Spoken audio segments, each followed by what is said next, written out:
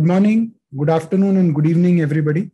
This is Dr. Mohit Bhandari, Bariatric Metabolic Robotic Surgeon from Mohit Bariatrics and Robotic Surgery Center here in India, along with Professor Fobi, inviting all of you and welcoming you at the 19th episode of the Virtual Bariatric University. Virtual Bariatric University is an initiative started by us to train and disseminate knowledge to young surgeons interested in the field of bariatric and metabolic surgeries. Today, our topic is laparoscopic adjusted gastric banding. The adjustable gastric band is now performed in minuscule numbers across the world, but we believe that it still finds a place in the algorithm of treating a morbidly obese patient. Let me tell you that even the least effective bariatric surgical procedure is much more effective than the medicine which is having highest efficacy for treating obesity. Therefore, although the numbers of laparoscopic adjustable bands have gone down drastically, and we will discuss the reasons, the pros and the cons throughout this episode, but I think it is very appropriate to discuss about this issue at the Virtual Bariatric University. Let me introduce you to the stellar group of faculty which we have for this show. We have Professor Natan Zundel from US. Natan is a clinical professor of surgery at the Department of Surgery at Buffalo, New York. Additionally, he also functions as a consultant for minimally invasive and bariatric surgery of program at San Fede Bogota and as a bariatric surgeon at Jackson's North Medical Center in Miami. Dr. Zundel has extensive experience with minimally invasive and bariatric procedures. He's an active member of at the executive boards of various committees in ACS, ASMBS, SAGES, IFSO, and many others. And he also served as the founder, active member, and honorary member of the surgical, laparoscopic, and bariatric societies in around 46 countries across the world. Natan is a great teacher, and he has been recognized as one of the finest teachers, one of the most enthusiastic teachers in the field of bariatric and metabolic surgery. We welcome you, Professor Zundel, and we look forward to interact with you. Next, we have another friend, Sylvia Weiner from Germany. Sylvia is a leader, is one of the most celebrated bariatric surgeons in Frankfurt in Germany, and she is basically a role model for most of the young female surgeons who want to join the field of bariatric and metabolic surgery. In 2018, she specialized in visceral surgery and became the head of bariatric unit, which soon became the Center of Excellence in Germany as one of the most recognized German bariatric centers.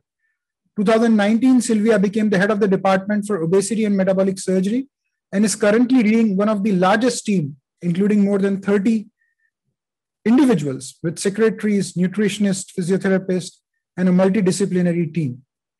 In addition to this, Sylvia hosts the Great Frankfurter Meeting. She's the chairman of the meeting. And I have the honor of operating in most of these meetings last 3 to 4 years. And we are so proud of the work, the recognition Sylvia has brought to this specialty. Sylvia is also leading the bariatric program at Northwest and is recognized on the international stage because of that.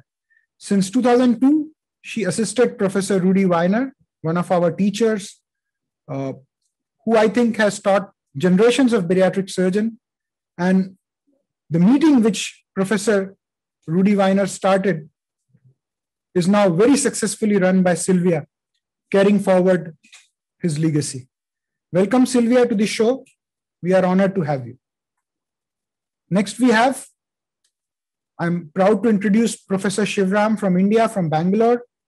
Professor Shivaram is the head of Department of Surgery and Allied Specialties and Program Director at Bariatric and Metabolic Surgery at Aster CMI in Bangalore. He's in the National Executive Committee, Executive Board Member for AUSSIE, and is a PG teacher for National Board of Examinations. I have attended a couple of meetings hosted by Professor Shivaram, and I can tell you that the volume and the quality of work he's performing in the state of Karnataka is well appreciated amongst the specialty. Welcome, Professor Shivaram. It's an honor to have you. Next, we have Dr. Simon Wong from Hong Kong. Simon is the president of Asia Pacific Metabolic and Bariatric Surgery Society, and he is the chairman of the Hong Kong Bariatric and Metabolic Surgery Society. He represents Hong Kong at IFSO, and Simon is a consultant surgeon in upper GI metabolic surgery at the Wales Hospital in the unit of Prince, and is appointed as honorary clinical associate professor in the Department of Surgery in the Chinese University of Hong Kong. In 2018, he is appointed as a cluster team head of upper GI surgery of New Territories East Cluster and Deputy Chief of Services of Department of Surgery, Prince of Wales Hospital. In 2002, Simon established the first MDT obesity clinic in Hong Kong, and currently he's in charge of metabolic and bariatric surgery services at Prince Wales Hospital. Simon is extending an invitation to me to lecture at his meeting he's going to organize. And because of COVID, I was supposed to visit him at Hong Kong and spend some time with him. But I think because of COVID, the meeting got canceled, and this year we're going to have it virtually. So Simon, you're doing a great job. You've brought recognition to this specialty in that part of the world. And as a true leader, I'm really honored to have you at the Virtual Bariatric University. I welcome you once again. We have Dr. Safwan A Taha from Abu Dhabi in UAE. He's a consultant laparoscopic metabolic and bariatric surgeon at Mediclinic Airport Road Hospital. He is also one of the surgeons and centers of excellence in bariatric metabolic surgery in Abu Dhabi. He's the governor of UAE chapter of American College of Surgeons. That's one of the most privileged designation he has among several group of surgeons practicing in UAE. He's a member of the Board of Governors of American College of Surgeons, member of International Relations Committee of ACS, and the chair of International Scholarship Committee of the ACS. He's a very, very active member in IFSO and several other bodies like ASMBS, SAGES, and ESMBS. Welcome, Professor Taha. We look forward to interact with you more and more on this show and listen to your views and opinions about this very interesting procedure, which is somehow getting, going down into the trend because of multiple reasons. I would say it is going to become an extinct entity as the time would pass and new innovations would come. We have Professor Manish Baijal from India. Dr. Manish is one of the, I would say, the pillars of team of Professor Chaubey in New Delhi. Great surgeon, one of the surgeon with one of the finest skill set I have seen. And Dr. Manish has that, I would say, highest amount of experience, because all of us know that Professor Chaubey started the bariatric surgery program in the country, is one of the pioneers, and they started with the adjustable gastric band program way back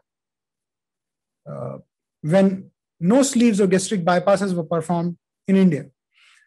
So it would be, great to hear from them, their experience and what happened to adjustable gastric band in India.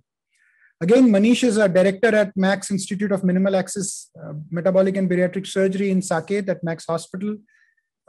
He was prior attached with Professor Chaubey at the Gangaram Hospital before joining the MAC group.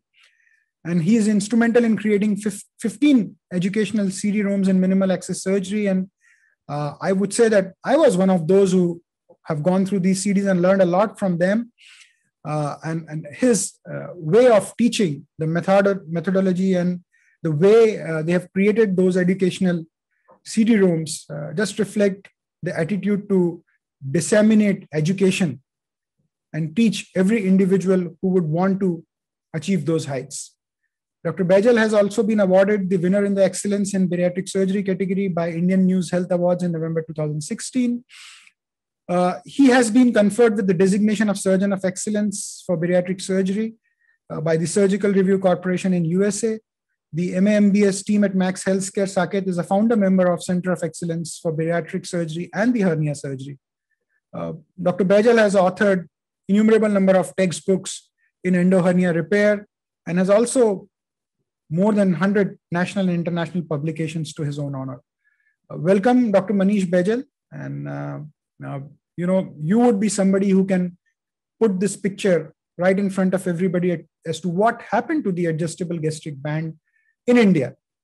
I can say that you can put down and, draw down the history for all of us to understand why and what happened and how this procedure finds a place in your practice at this point of time.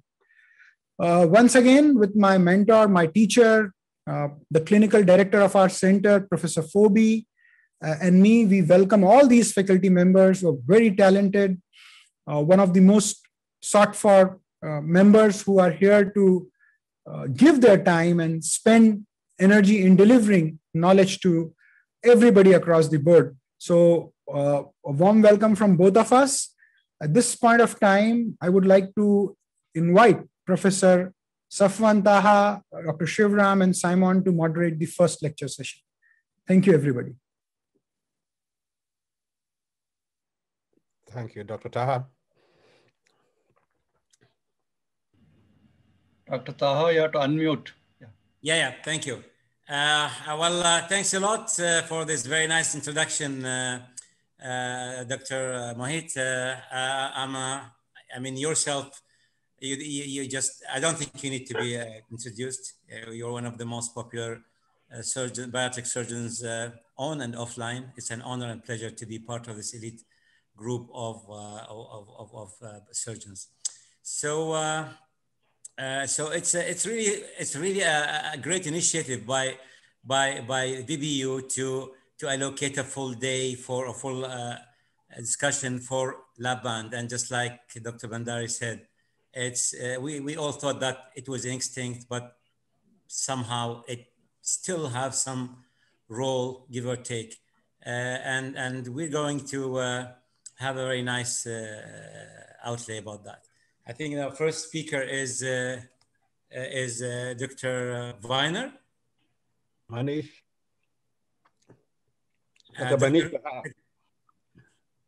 If I'm not mistaken. Yeah, go ahead, Manish. Share the screen with Dr. Manish, please. Yes. So I think it's a recorded lecture. You want the recorded lecture or you? Yes, please. Himanshu.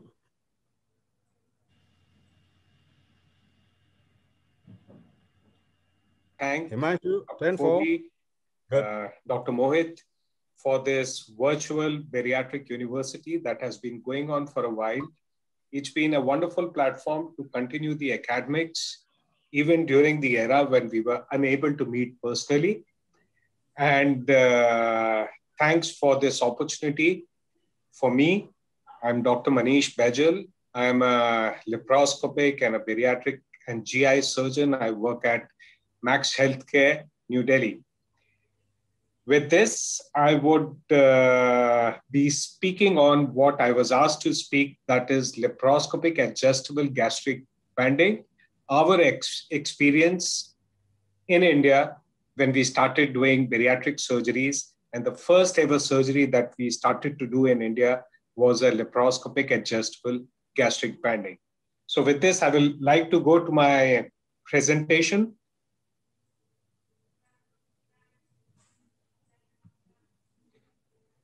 I hope my slides can be seen on screen. Just expand. Okay. Yeah. So weight loss and metabolic outcomes after laparoscopic adjustable gastric banding. Now, this was way back in 2004, 2003, 2004, when the inception of bariatric surgery took place in India. Before I start my presentation, I would like to, I have no financial disclosures. The data that a group practice that we do at Max Institute of Laparoscopic, Endoscopic and Bariatric Surgery at Max Healthcare, Saket, New Delhi. This is the division of procedures that we have done. This is the experience that we have at our institute. And if you look at the pie chart, the maximum experience that we have in our practice is a Roux-en-Y gastric bypass, followed by laparoscopic sleeve gastrectomy, gastric banding, revisional procedures which are ongoing.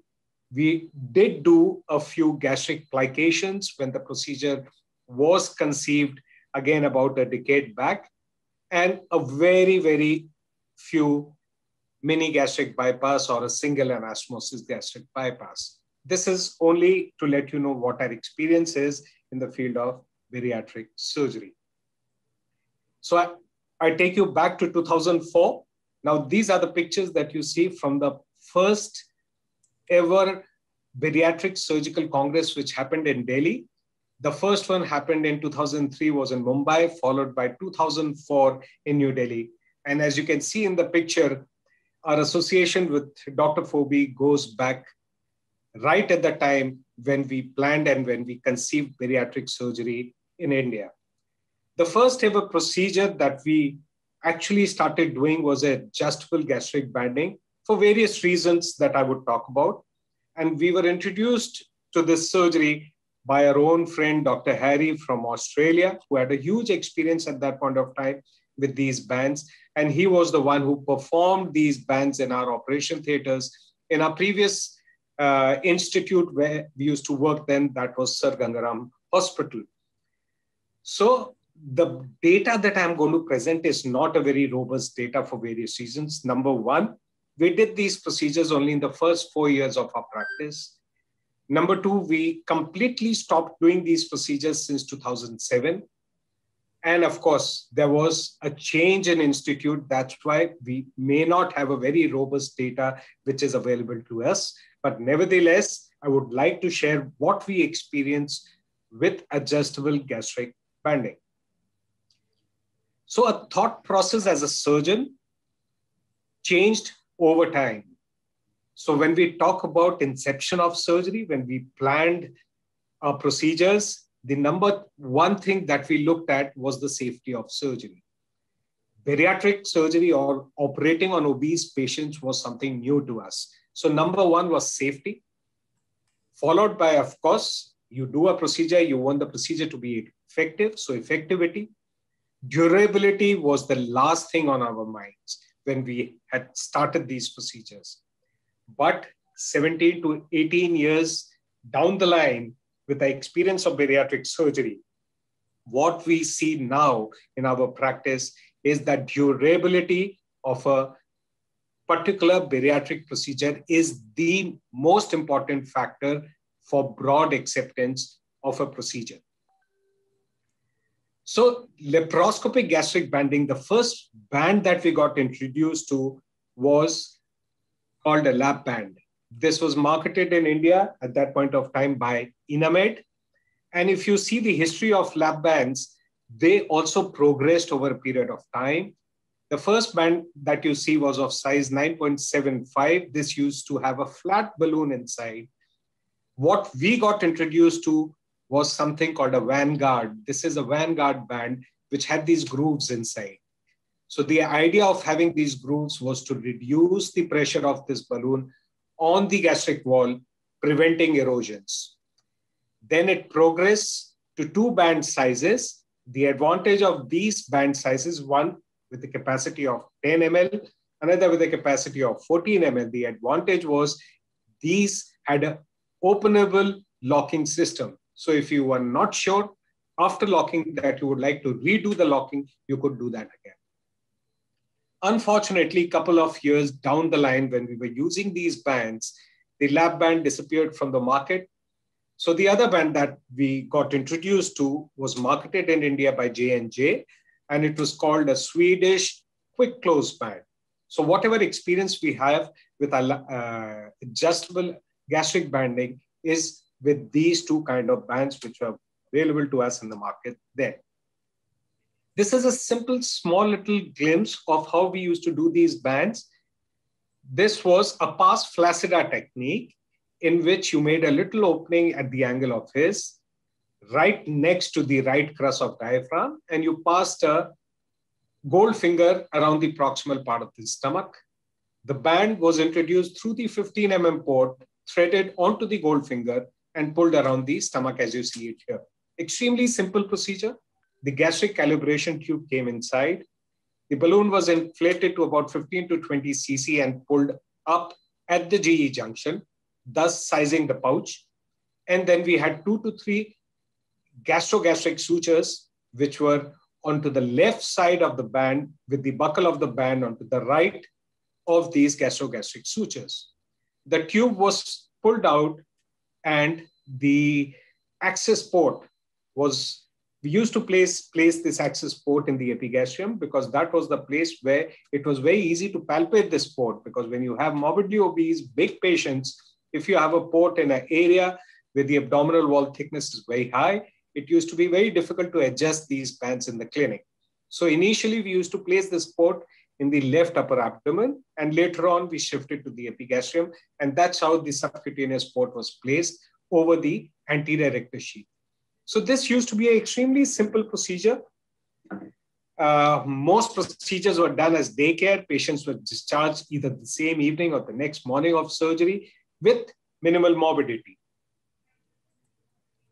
Then we had to adjust these bands. So the protocol that we followed was that the first fluid fill of the band was 4 weeks after the primary surgery. This was the time which was required to the band to get adjusted into its place, and then you started doing the adjustments. The second and subsequent fills is something which varied worldwide. There was no standard norm as to when to fill these bands, but what we followed was following the weight loss of the patient. Once the weight loss started to cease down, we adjusted the bands. If the hunger increased, we adjusted the band. And of course, there used to be a time when patients used to come and demand a fill to reduce their hunger, or they also used to come and demand removal of certain amount of fluid from the band in case they were traveling or going for a holiday. So there was various ways by which we used to fill these bands. Now, initially, if you see, these bands we used to fill under the fluoroscopic control. So all you wanted was a small streak or a very narrow streak of gastrographin going from the gastric pouch to the gastric remnant, and that was the fill that we used to place. It needed cost, it was X-ray exposure. So later on, as we learned, as we matured in the procedure, we started doing these fillings subjectively in our clinics. So coming to the results, now this is extremely, extremely small because the number of cases, the duration of the period in which we did these surgeries was very limited. So if you look at the duration, we did bands between 2004 and 2007. The total number of cases that we did was 84. We had 48 women, 36 men. The mean age was 38 and a mean BMI was 48. So we did not do very big patients. So this was the mean BMI and the mean age of patients that we were looking at. Looking at the comorbidities, we had about 42% of our patients who were diabetics, very alike as what we see today, 17 years, 18 years down the line. Almost 60% of the patients who come in for bariatric surgery today are diabetics. Hypertensives were about 63% of the patients. Sleep apnea, this is something we see very differently now. We see a very high incidence of sleep apnea in our practice now, but then 18 out of these 84 patients, that is 21%, had sleep apnea, and we had about 57% of patients who were dyslipidemics. So how did we progress? What is the kind of results that we saw? And the results that I'm going to show you is very different as compared to what we see in the world literature.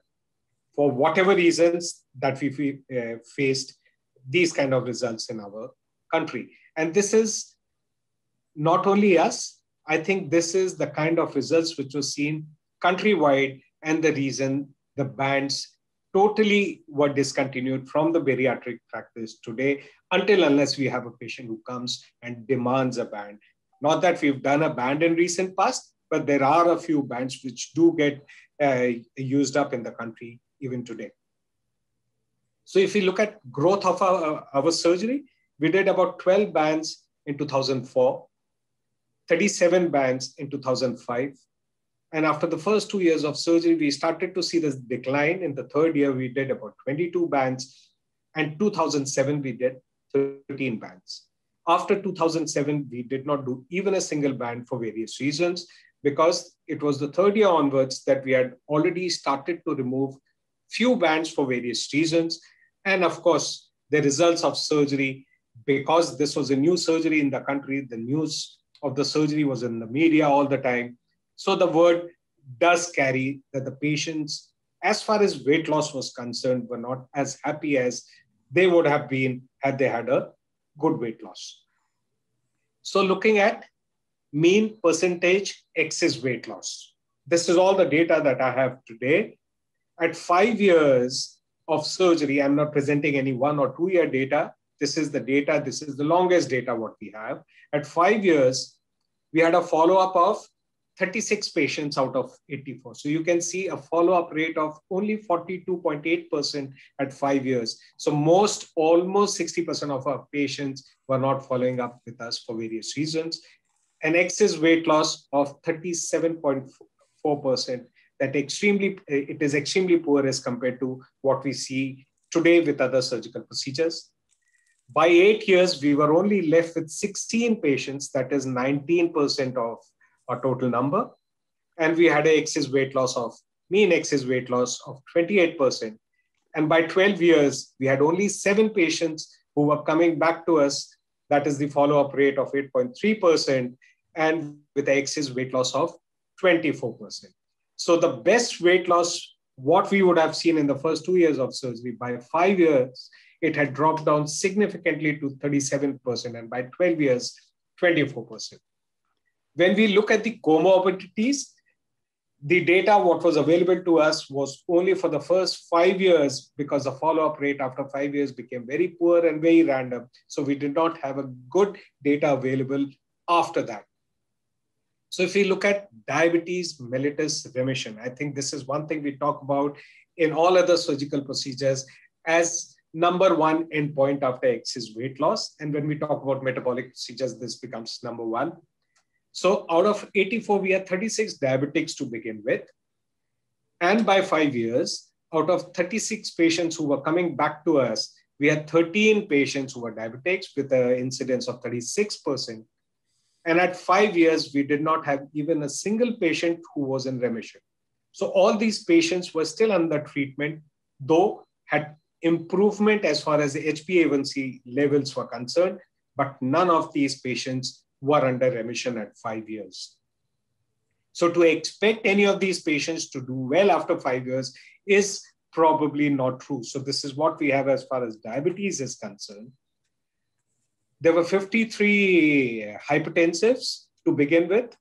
At 5 years, out of these 36 patients, 26 patients were hypertensives. And all we have that their hypertension levels did not become worse. It was either improvement or status quo. Now, very surprisingly, the data that we have about sleep apnea, 21% of the patients who were sleep apneics, at 5 years, out of these 36 patients who were following up, 7 of them were sleep apneics, and all 100% of these patients were in remission at that point of time. Means these were the patients who had severe sleep apnea, did undergo repeated sleep studies, and with significant reduction in their apneic spells, they were considered as patients in remission at 5 years after surgery with a average or a mean weight loss that I had already talked about. That is about 36 or 37% of the excess weight loss. Dyslipidemia, of course, as we know, and this is how the results were at 5 years. We had 23 patients who were in our follow-up at 5 years, and all of these patients had improvement in the dyslipidemia, but of course, not to the level of what we see today. So this is all the data which is available to me as far as comorbidities are concerned. So this is what I was worried about, that I may not have a significant amount of robust data, but yes, it does tell us a lot as to how these patients over a period of time did after adjustable gastric banding. Now, coming to a little more important, or probably to the last important issue of these patients who underwent these bands, is band removal. We removed 33 bands in our practice. Out of these 33 patients, 23 patients were ours and 10 patients were done elsewhere who came to us for removal of bands. There are a number of our own bands, probably they would have been removed at other centers. Initially was not true because there were very handful of centers in the country. But by the time, over a period of decade, the number of centers increased. So some of our patients may have gone to those centers for band removals. So we removed 33 bands, 23 of ours and 10 of done outside. The indications for removal of these bands was erosion in 6 patients, 5 of ours, 1 from outside, prolapse for 2 patients, both were our patients. And the commonest reason for removal of these bands was inadequate results, inadequate weight loss. That was 25 bands, in which 16 were our patients and 9 were from outside. So in our set of patients, we removed bands ourselves in 27.3% of the patients. And the last band that we removed from our set of patients was in 2015. In the last 5 years, we have not removed a band from the patients that we did. What happened to these patients? Out of these 33 patients, 30 patients underwent a revisional surgery for weight loss. So we did a gastric bypass for 22 patients and we did a sleeve gastrectomy for 8 patients for various reasons. I will not go into those details. It was done as a single stage procedure in 3 patients. And it was a 2-stage procedure in which we removed the band, we waited for a few weeks, and then we did the definitive procedure, and that was done in 27 patients. There were no mortalities in our set of patients. There was no 30-day mortality, or to our knowledge, to whatever follow-up we have, we did not have a procedure-related mortality in adjustable gastric banding. So this is something which is very similar to most results which are present worldwide. But the kind of weight loss that we saw in our practice was very different as compared to what the data which has been published by the Paul O'Brien group in Australia, by Angrisani group. So they have all seen a decent amount of weight loss at 10 years, but we did not see a good amount of weight loss in our set of patients. So what were the reasons? So if you look at the patient's perspective, so to conclude, a patient's perspective was that this is a procedure which is not working. It is a failure. It does not give you good amount of weight loss. Number one. I think the most important reason for these patients in our country not to do so well was because this procedure needs a very, very close and repeated follow-up in our clinics. There were patients who visited clinics once, twice, or thrice in the beginning, and then they disappeared. They came from faraway places. Follow-up in our clinics was difficult. There were not very many centers doing it. So I think that was the important reason, because these patients could not follow up. Number 3, I think this is something we heard from a lot of patients. This is a procedure which patients found that they could insult it easily. Patients could eat huge volume of food by just eating for a longer time. They could eat, drink fluids, put the food down and eat again. So this used to be another follow-up that we used to get with our patients, that compulsive eaters could still insult the procedure. There is no dumping syndrome. There was no vomiting. All they knew was how to handle excessive eating. And of course, a poor quality of life following adjustments. So every time a patient underwent a little aggressive adjustment, kept regurgitating for a few days and did suffer. So a poor quality of life. So these were the patient's perspective, why they did not want this procedure done on anyone else, or they wanted to reverse this procedure. As far as surgeons are concerned, I think discontinuation of this procedure was part of the surgical evolution. Earlier, all we looked at was safety and probably sub-importance to the results. But as we evolved over a period of time, we started to understand the disease better. We started to handle these patients safely, doing more elaborate procedures. We got introduced to better procedures. We got introduced to Roux-en-Y gastric bypass, which had proven durability over decades, a procedure which was a common procedure in the West. So I think getting away from the bands and getting towards other procedures was just part of the surgical evolution.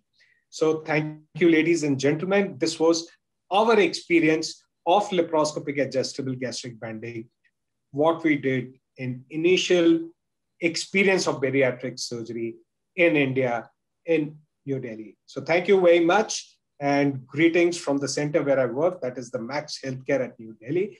And over to you, Vbu. Thank you very much. Dr. Baijal, thanks a lot. Really, that was a comprehensive overview of vast experience in gastric banding. I'm sure the boss and Dr. Bhandari are checking for questions, but I'd like to ask you a couple of questions, if I may. Absolutely. One of them is actually rather than a perspective, but that should come later. You know, we all removed bands, a lot of bands, and my only observation about the numbers that you gave is that you were mostly by far removing them in 2-stage. I mean, correct. We were here removing them by far. I mean, of course, removing, I mean, conversion to sleeve or bypass. We correct. Were doing that by far in 1 stage. Of course, we do it when the tissues were, you know, we need to do extensive dissections and you don't like the situation. But the way we found it was favorable, I would say in 96, 97% of cases to do it as 1 stage. Is it related to the type of the band, or is it related to the technique? You know, the technique you've shown was the very initial technique for band where you put the balloon at the entrance to the stomach, and then you suture gastric. By the time it became popular, a lot of people were doing only 1 gastrophrenic stitch rather than 3 gastrogastric stitches. That probably might help. I don't know. What's your perspective? Yeah, thank you, Dr. Taha, for your comments. I think the only reason is this was almost decade and a half back. So that was the time we were just getting introduced to procedures like Roux-en-Y gastric bypass. Sleeve was very new to the armamentarium, to the procedures that we do. So it was only purely out of safety because we were new to gastric bypass as well. So to be safer, to have better tissue available to us when we do our Roux-en-Y gastric bypass, that was the reason we did 2-stage. Of course, if a patient comes to us now, we will always do a single-stage procedure unless a patient is coming for an erosion. Thank you. My other thing, amongst other, if I have time, I'll leave the stage to other. I mean the screen, not the stage anymore, to the colleagues, is that I think please don't misunderstand me. I'm not a pro-band, but I believe that it still have a certain place in the bariatric surgeon's armamentarium.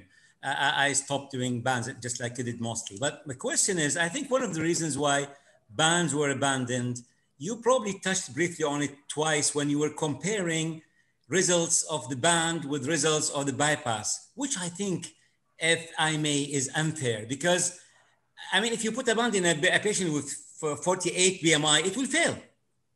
And the bypass will work. So it's bringing a knife into a gunfight. Of course you lose. So the thing is, I think one of the reasons that when we had nothing other than the band, we were putting the band for everybody, even for those who don't even qualify by far right now. Probably will be ridiculous if we suggest a band for them now, but we were putting them then 15 years ago. And of course, the outcome was disappointing. Probably we had other options and we used the band for those 32 to 33, probably the outcome would have been different. Just a thought. So Dr. Taha, you are absolutely right. The time when we were doing bands, we did not have any other procedure in our hands. So we were doing only band for all kind of patients. Yes, all of them. So this is the reason we say today when we teach all the youngsters who start to do bariatric surgery that you cannot be a 1 procedure bariatric surgeon. Absolutely. You should be able to offer all other procedures. But as part of the surgical evolution, when we started to do other procedures, we probably got away from bands. And one of the main reasons for us to get away from bands is that the follow-up, a close follow-up and a repeated follow-up to the clinics is a little challenging here. And that's one of the reasons we completely stopped. But your point is well taken. I think each and every procedure today has a place in bariatric surgical practice, of course. Ladies, gentlemen of the faculty, if you have questions, boss. Everybody's muted. No, Dr. Fobi is muted. Dr. Fobi. No, yeah, all are muted. We can't hear anything. No, Dr. Fobi wanted to say something. Yes. Dr. Shivaram, please move on to the next, and then we would have the panel discussion later. Okay, thank you, sir. Dr. Sylvia Weiner has been very well introduced by Dr. Bhandari, and she is talking on a very, very interesting topic, that is approaches to re-interventions after laparoscopic gastric banding. I think very relevant and very important topic. Hello, ladies. Over to Sylvia. Ladies and gentlemen, I welcome you to this short talk in this very nice session of the Virtual Bariatric University hosted by Professor Fobi and Mohit Bhandari. Thank you so much for the invitation to present today. My topic will be the approaches to reintervention after laparoscopic gastric bypass. My name is Dr. Sylvia Weiner from Frankfurt, Germany, and I'm hosting the Department of Bariatric Surgery. Regarding the disclosures, of course, I have to thank to my team. I have no disclosures regarding the industry. Thank you to my team, and especially to Dr. Mustafa El-Shafai, who's my partner in this clinic. We have a big team, as you can see, a lot of nutritionists, bariatric nurses, psychologists, and of course, surgeons. According to IFSO recommendations, I want to show you our case mix disclosure. We do about 400 to 500 procedures per year in our hospital. This is the case mix. We do mainly Roux-en-Y gastric bypass and sleeve gastrectomies in our clinic. As you all might know, we have a big discussion going on about the long-term results of gastric banding. We have a lot of publications indicating that we have a conversion rate in between 50 to 70% after 7 up to 15 years. And we predict a little bit that the laparoscopic gastric banding will not stand the test of the time, so that we need to talk about the way of re-intervention. We all know that Australia might be different. You all know the good results of the working group of Paul O'Brien and John Dixon, which leads us a little bit to the conclusion that continuous patient surveillance and care might change also the long-term results of the surgery itself. The question is, and we will discuss later on probably, if there are still indications for gastric banding, because we know that we are treating a complex metabolic syndrome, and we have to ask ourselves if we really alter that, if we put a pure restriction on the stomach of a patient. The most common indications for a revision or re-intervention after gastric banding are weight regain, as we know from the Swedish obese subject study, that we have a weight regain with the gastric banding patients over time. And of course, slippage and migration might be an issue. Regarding the weight regain, we of course have first of all to check if there's a proper positioning of the band. And if it's there, then we might have options regarding lifestyle intervention, but also a medical intervention. You all know the GLP-1 analog are a little bit on the way of success in the treatment of obesity and diabetes itself. So this can be used as well as an addiction to the band to extra modulate the metabolic effects before we talk to the conversion to another procedure. As you can see, the proper band positioning must be checked in before to exclude slippage or migration before we start conservative treatment. If there is a slippage of the band, of course, we can talk about repositioning of the band, but once again, we have to ask ourselves if we want to replace a restrictive procedure again with another restrictive procedure which has been proven of being not efficient in the long-term results. Before we talk about the conversion to another procedure, of course, we have a lot of literature indicating that there are good results, but also are indicating that we might be talking about a two-step approach, which means removal of the band and then later on re-evaluation with the patient and discussing the second procedure if still necessary.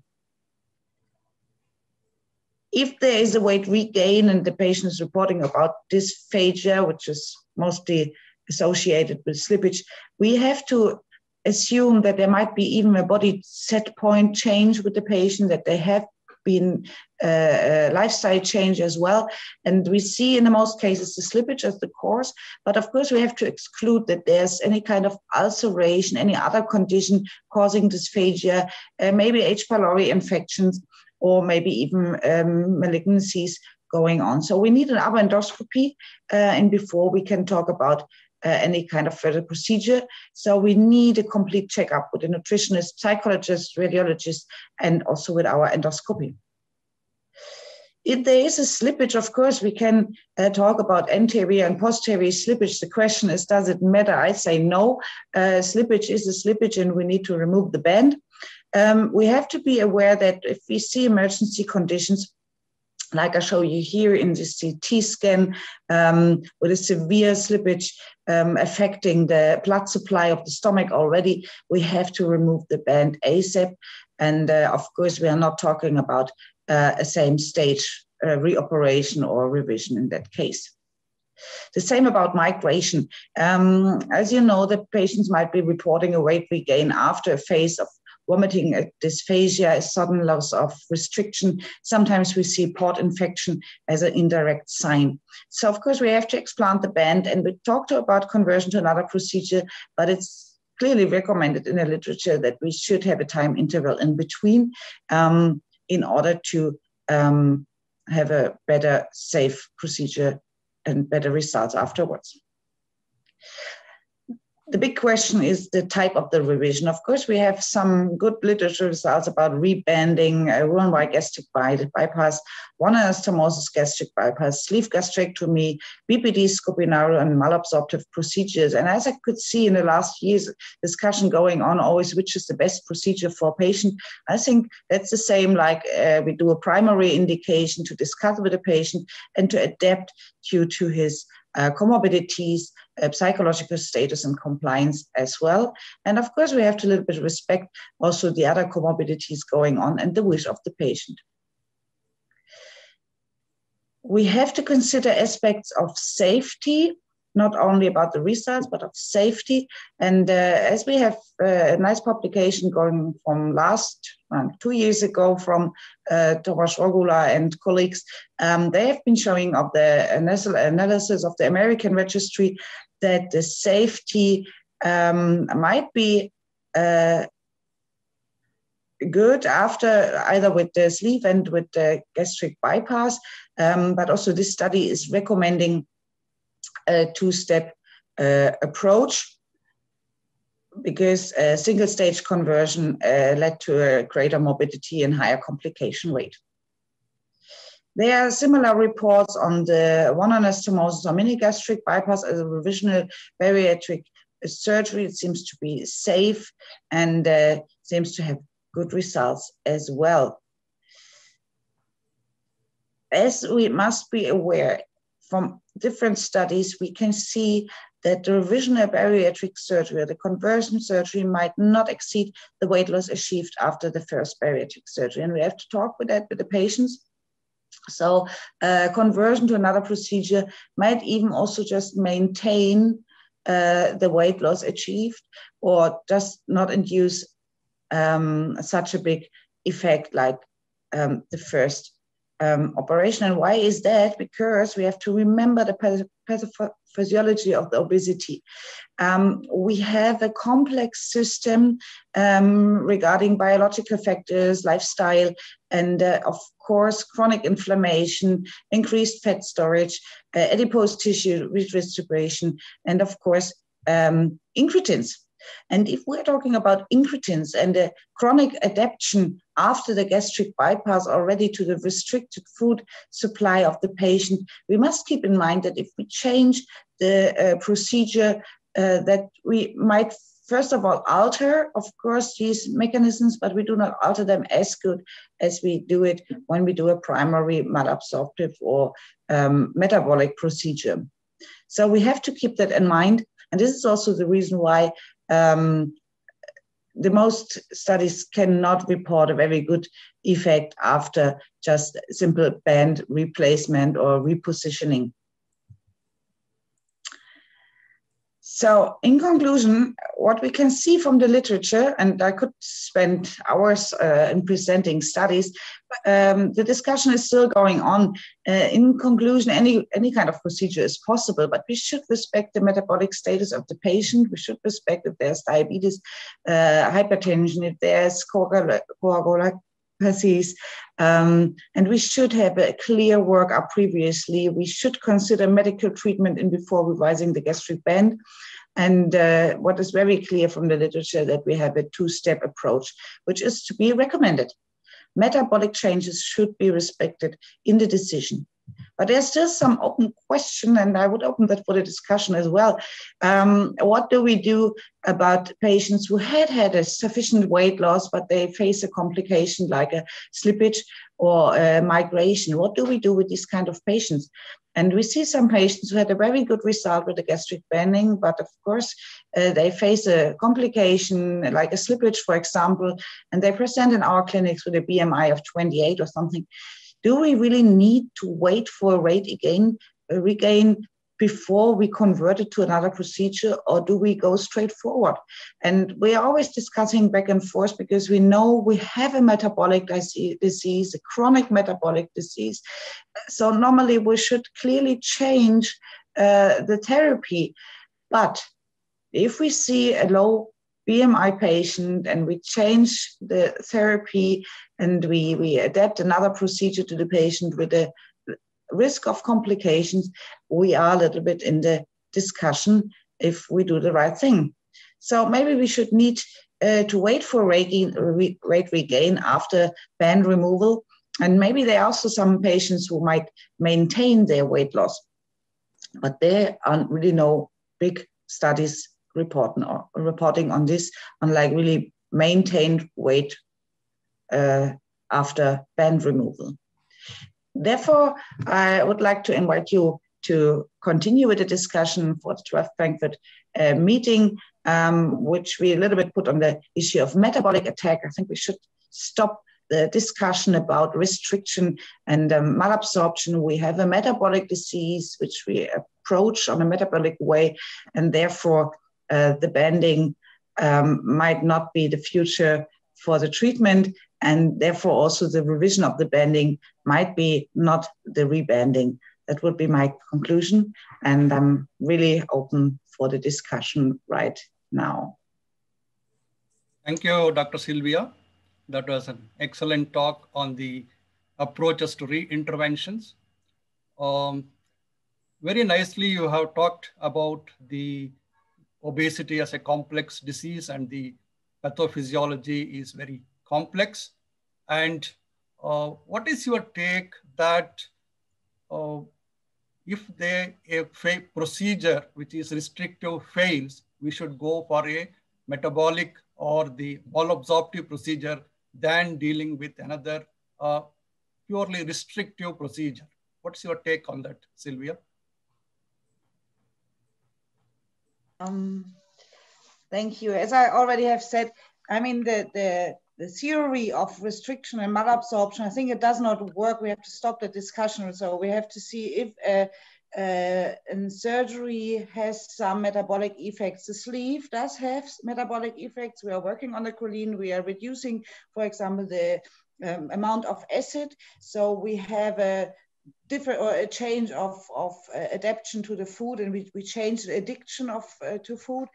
We don't do that with gastric bandings or balloons. So in the end, we need, I think restriction is not the way anyway. I mean, we can put some stuff to the teeth and to suture the mouth of people, and they will still not lose weight. We all know that. And maybe I think it's a good option to work a little bit more with the GLP-1 analogs. They're much more right now on the market and might be a good effect with patients. So really some patients with the banding weight regain, we treat with GLP-1 and they have very good result. We leave the band in, so they have like a little bit restriction, of course, but we add a malabsorptive, or no, not a malabsorptive, a metabolic issue without doing a surgery. So we have to be in between the lines, but rebanding only is, I think, no option. Right, right. Thank you. See, the only place where bands are still maybe some popular and working is in Australia. You think there is anything different they are doing, or is it just because of the good follow-up? What is your take on that? I had the opportunity working together with Paul O'Brien and John Dixon a couple of years ago. Oh my God, it's 20 years already ago when I was working with them. I'm getting old. But what they have a very strict system of follow-up with bariatric nurses. So they come and see the patients every half a year. They come to their home and they gonna visit the patient. They have a nutritional support. So it's a very close follow-up because the system is different in Australia about post-operative care. So they have a very, very good follow-up, and not just, the patient has not to come to the clinic. They were actively followed up, and they have to by bariatric nurses and nutritionists. And I think that makes the difference as well. And we know it from conservative studies as well. As soon as we follow up our patients and as we force them to like report all the time, of course, we'll even have an effect with no surgery, just by looking at the patients. So they have some different structures in the system, but no, I don't know the healthcare system in the world who can really provide it regarding the high amount of obese patients worldwide. So mainly, I guess it's due to the system, and we cannot provide it in Europe. Thank you. See, there is a thought that if we have to adopt one-step procedure, it is one anastomotic gastric bypass, which has an edge over other procedures, because you are doing an anastomosis at the distal end where there is no adhesions or any disturbance from the previous band. You agree with that, or you have any experience on that? Yes, I agree on that. Just it's technically a little bit safer because we are far away from the scar tissue. So that's my preferred recommended procedure actually after gastric banding. The risk of leakage with the sleeve, especially in that scar tissue, is a little bit higher. And of course, it depends on the patient itself. I mean, sometimes we explant bands after 15 years and the stomach looks like completely new. Then we are open to any kind of procedure, but doing the high pressure sleeve after gastric banding might a little bit increase the risk of insufficiency or leakage. Therefore, I'm a little bit conservative, and I prefer the OAGB as a second step procedure. And as I was talking about in the talk, we have an adaptation of the body. So the body set point, as we know, is wrong already with an obese patient at any time. And as soon as we did one procedure, the body has once again adapted. So we have to expect to do a stronger change to the patient, and in order to correct that situation. Thank you, Dr. Sylvia. Over to Dr. Fobi. Thank you, sir. Yeah, Professor Taha, you still do laparoscopic adjustable gastric banding, don't you? Quite infrequently, yes.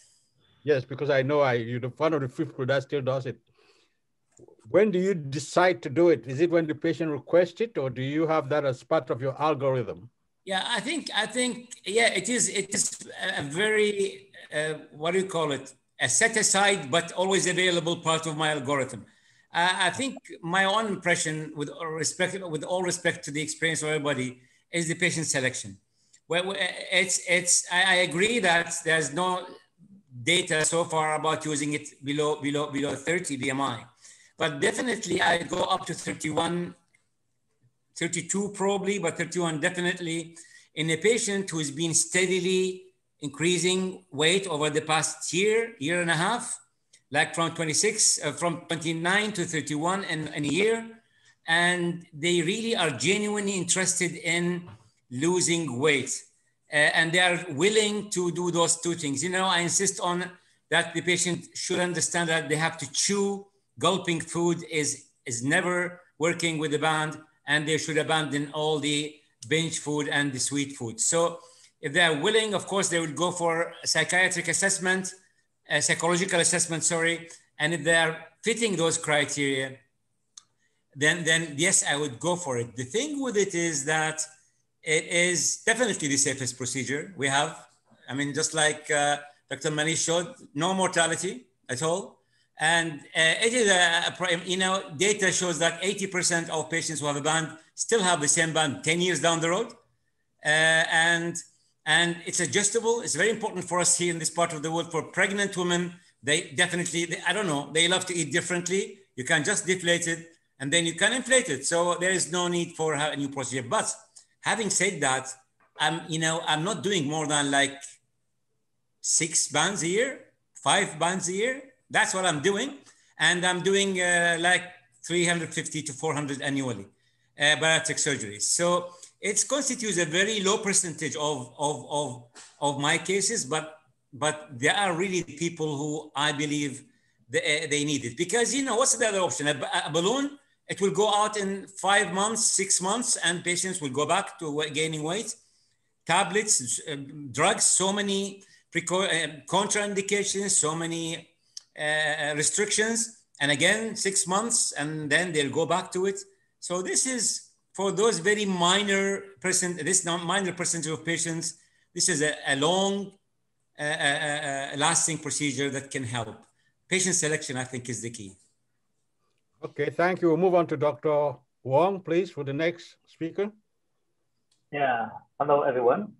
So thank you for bringing up this symposium. And I think we have heard about the past, Dr. Manish had discussed on the band, and then the current situation and the vision by Sylvia.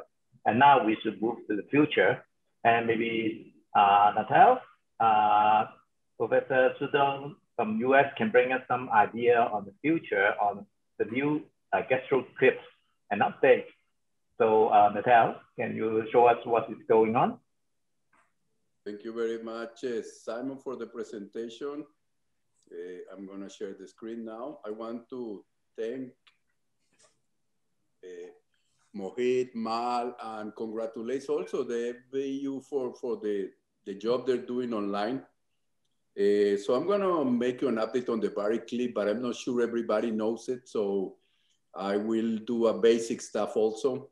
So when you see the current procedures, you see something like the bypass, that the patient look at this like this.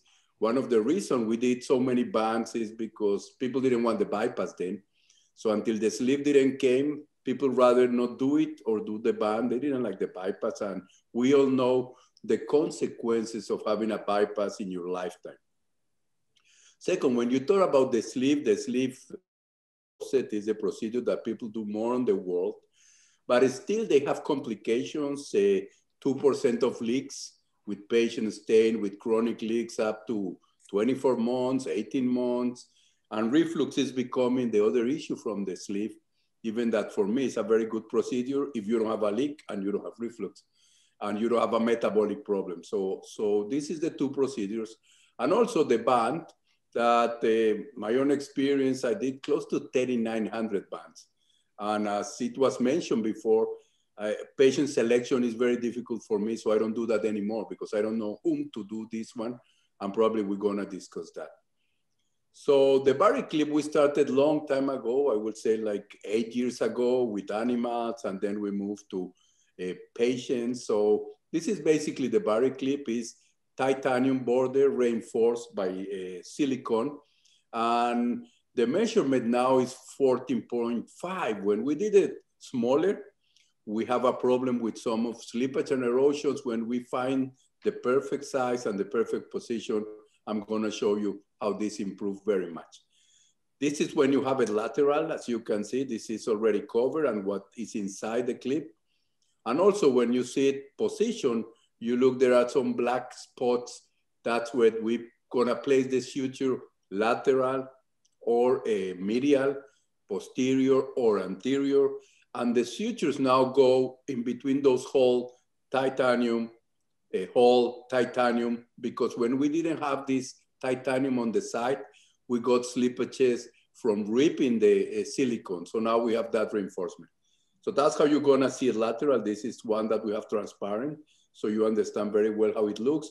And the big opening we have down there is, so the remnant who stayed there can clear all the fluid from the stomach, but also you can scope retro from that hole to the rest of the stomach. So you will be able to examine the whole stomach all the time. So as you can see here, this is how it looks. There is a bougie here. We always place a bougie to make sure it looks good. We do biopsies of liver in some cases as a study, but we don't do it routinely now. We did it just as a study. And you can see here, you have the bougie here. It's a bougie 36. We don't do it to measure. We just do it to prevent getting the lesser curvature. And that's how the clip looks. This is how the scope looks during surgery. So you do a scope. You can see it looks very similar to a sleeve. But then you can go back and take a look to the stomach that is abandoned. And that's what we like more about this one. You can still examine the whole stomach and you can check how it looks. And as you can see here, how it looks like a sleeve when you do it there. And it looks pretty good to scope. For the clinical work, after we did all these animals, we started, and this is published already, the first 149 patients. The European Union asked us to show reversibility. So we needed to remove the clip in 15 patients that they didn't need removal. But we have then 10 patients with slippage that was 6.71%. And we have erosions in total of 3 patients for a 2%. We move now to 167 patients worldwide. The FDI study was gonna start last year. From the pandemic, it's been postponed. So as soon as this finishes, we're gonna start the FDA study here.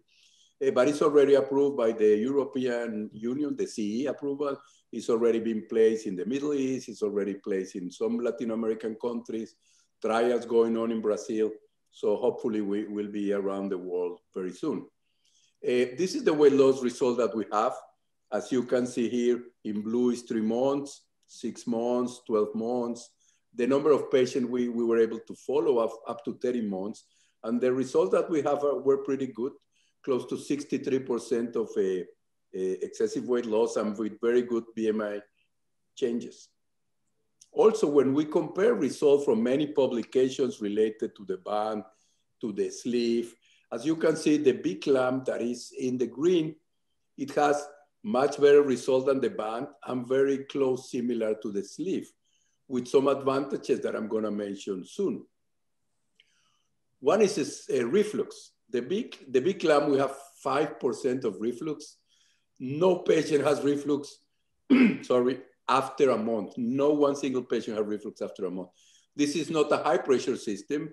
Because of the orifice I showed you, you will be able to have no pressure at all. So the nausea and the reflux goes away after a month. That's one big difference with the band and with the sleeve. Also, if you take a look how a sleeve look in fluoroscopy, take a look, this is the clamp, of course. Look how it looks when you do an upper GI study.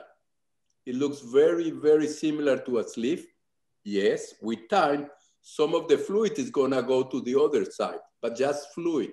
Food is not going to the other side. And as you can see low down here, there is the opening, there is no titanium here, it's only silicone.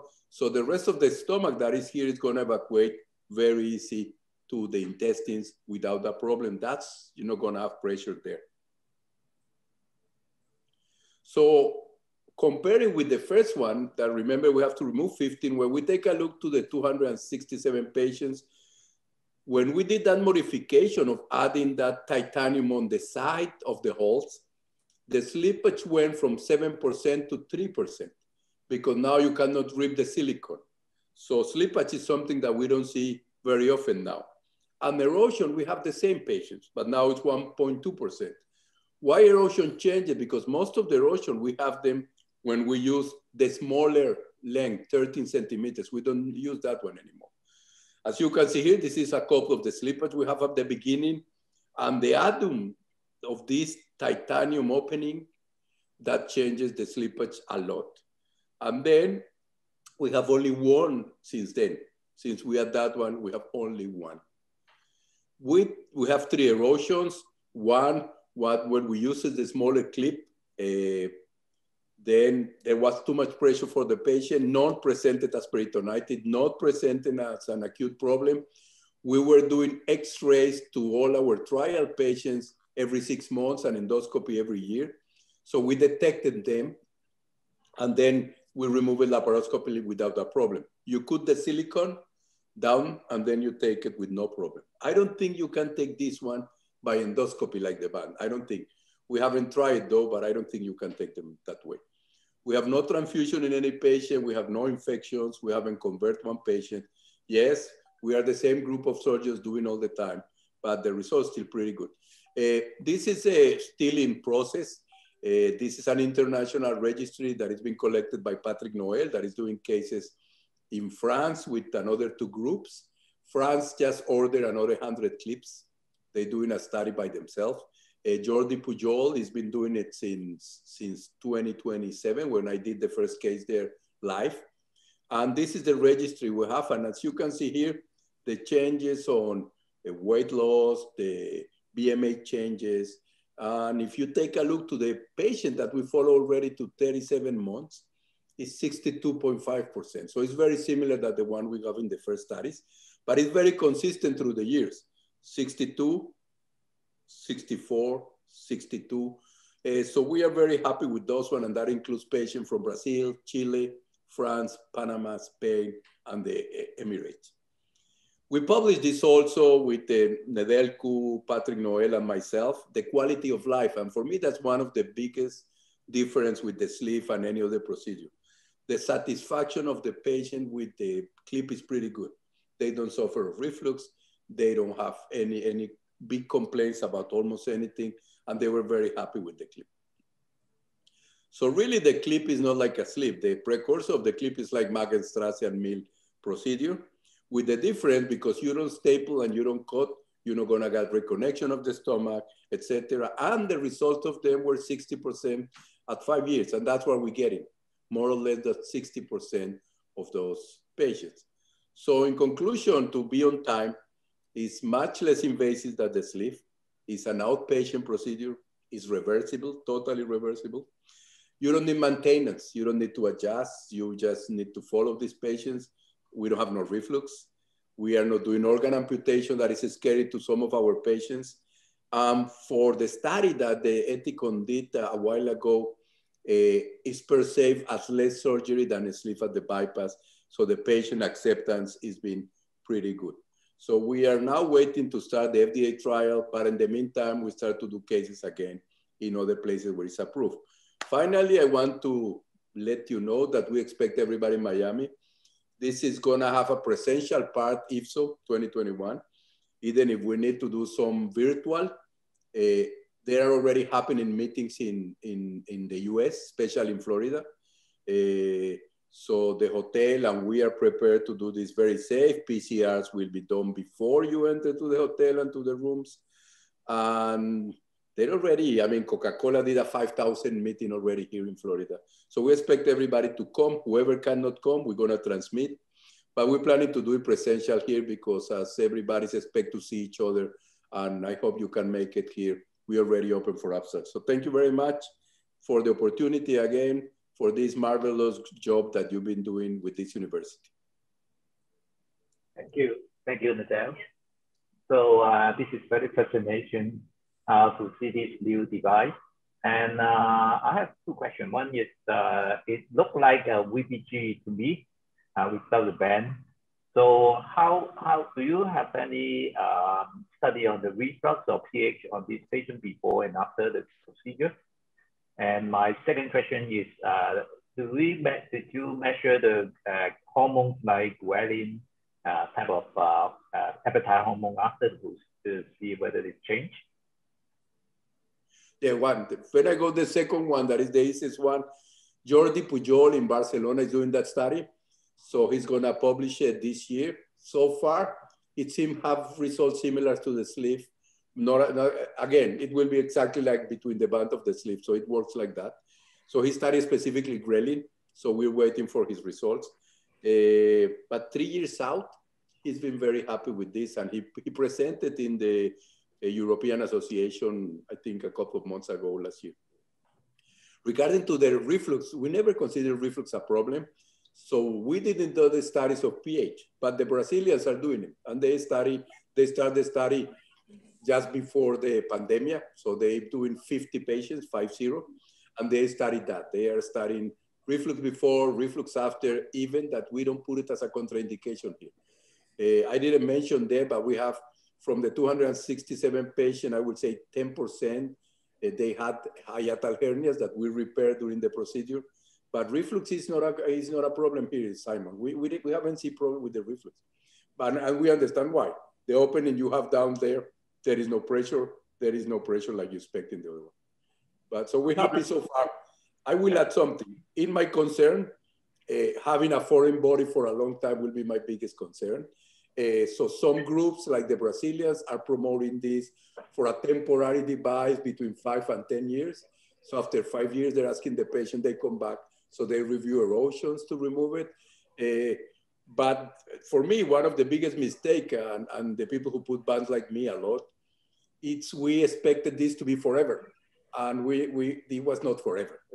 Even that I have patients 15 years out with very good results, the band in place, it's a foreign body. You change breast prosthesis after 10 years. You change every prosthesis, hips, you change it after 10 years. So this is not different. So I expect them to be changing. Thank you for the question, Simon. I think the concept is very nice. And so do you put it in the patient with hiatus hernia? Yes, I mean, I do the same that I do with the sleeve. Any patient that have a hiatal hernia more than 4 or 5 centimeters, I don't do sleeves and I don't do clips because I think that having that going back after recurrence close to 50% if you don't use a mesh or something like that, I don't want my clip inside the chest. I don't want my sleeve leaking in the chest. For those big hiatal hernia, I either repair the hernia first and come back 3 or 4 months later, or I do bypasses that I don't see that much problem when they go to the chest. So I pay attention to the hiatal hernia, yes. Very nice, no doubt. Very good presentation, thank you. Well, Natan, you did a lot of teaching around the States and worldwide using the adjustable gastric band. Do you do any at all now? Zero, but the reason is this one. As I mentioned before, I proctor like 450 surgeons around the world for the band. I also place myself like 3,900 bands. And when I take a look to my own numbers, we have 37% of success. 37, that is not bad. I mean, it's not good, but it's not that bad. My problem is we went back with the whole group, take a look what make one patient successful and the other ones didn't. And we couldn't find it. So I couldn't find a reason. I cannot have it in my algorithm now because I cannot find the patient selection. And I don't want to fail. I have other options now. I have the sleeve, now we have the clip. You know, you can do some DSs, but in the past we have only bands or bypasses. So I don't do it anymore. The last patient convinced me to do a band when I was doing a sleeve in her mother. And she came back a year later to be revised to a sleeve. So I don't do that anymore, but that's the reason. That's the reason. I have patients that they are very, very happy with the band, but they are, I mean, 67% or 60-something% of failure is a lot, so no. Does any of the other faculty members have questions of any of the speakers? So I have one question for Nathan. Can I ask, Dr. Fobi? Manish. Go ahead. Yes, yeah. Feel free. So Nathan, a significant difference in reflux as compared to sleeve. I did not get the point where you said that the area down close to the pylorus is open, that's why it doesn't reflux. So can you just, if you could explain a little more on why the reflux is less, because the biggest worry today with sleeve is a reflux.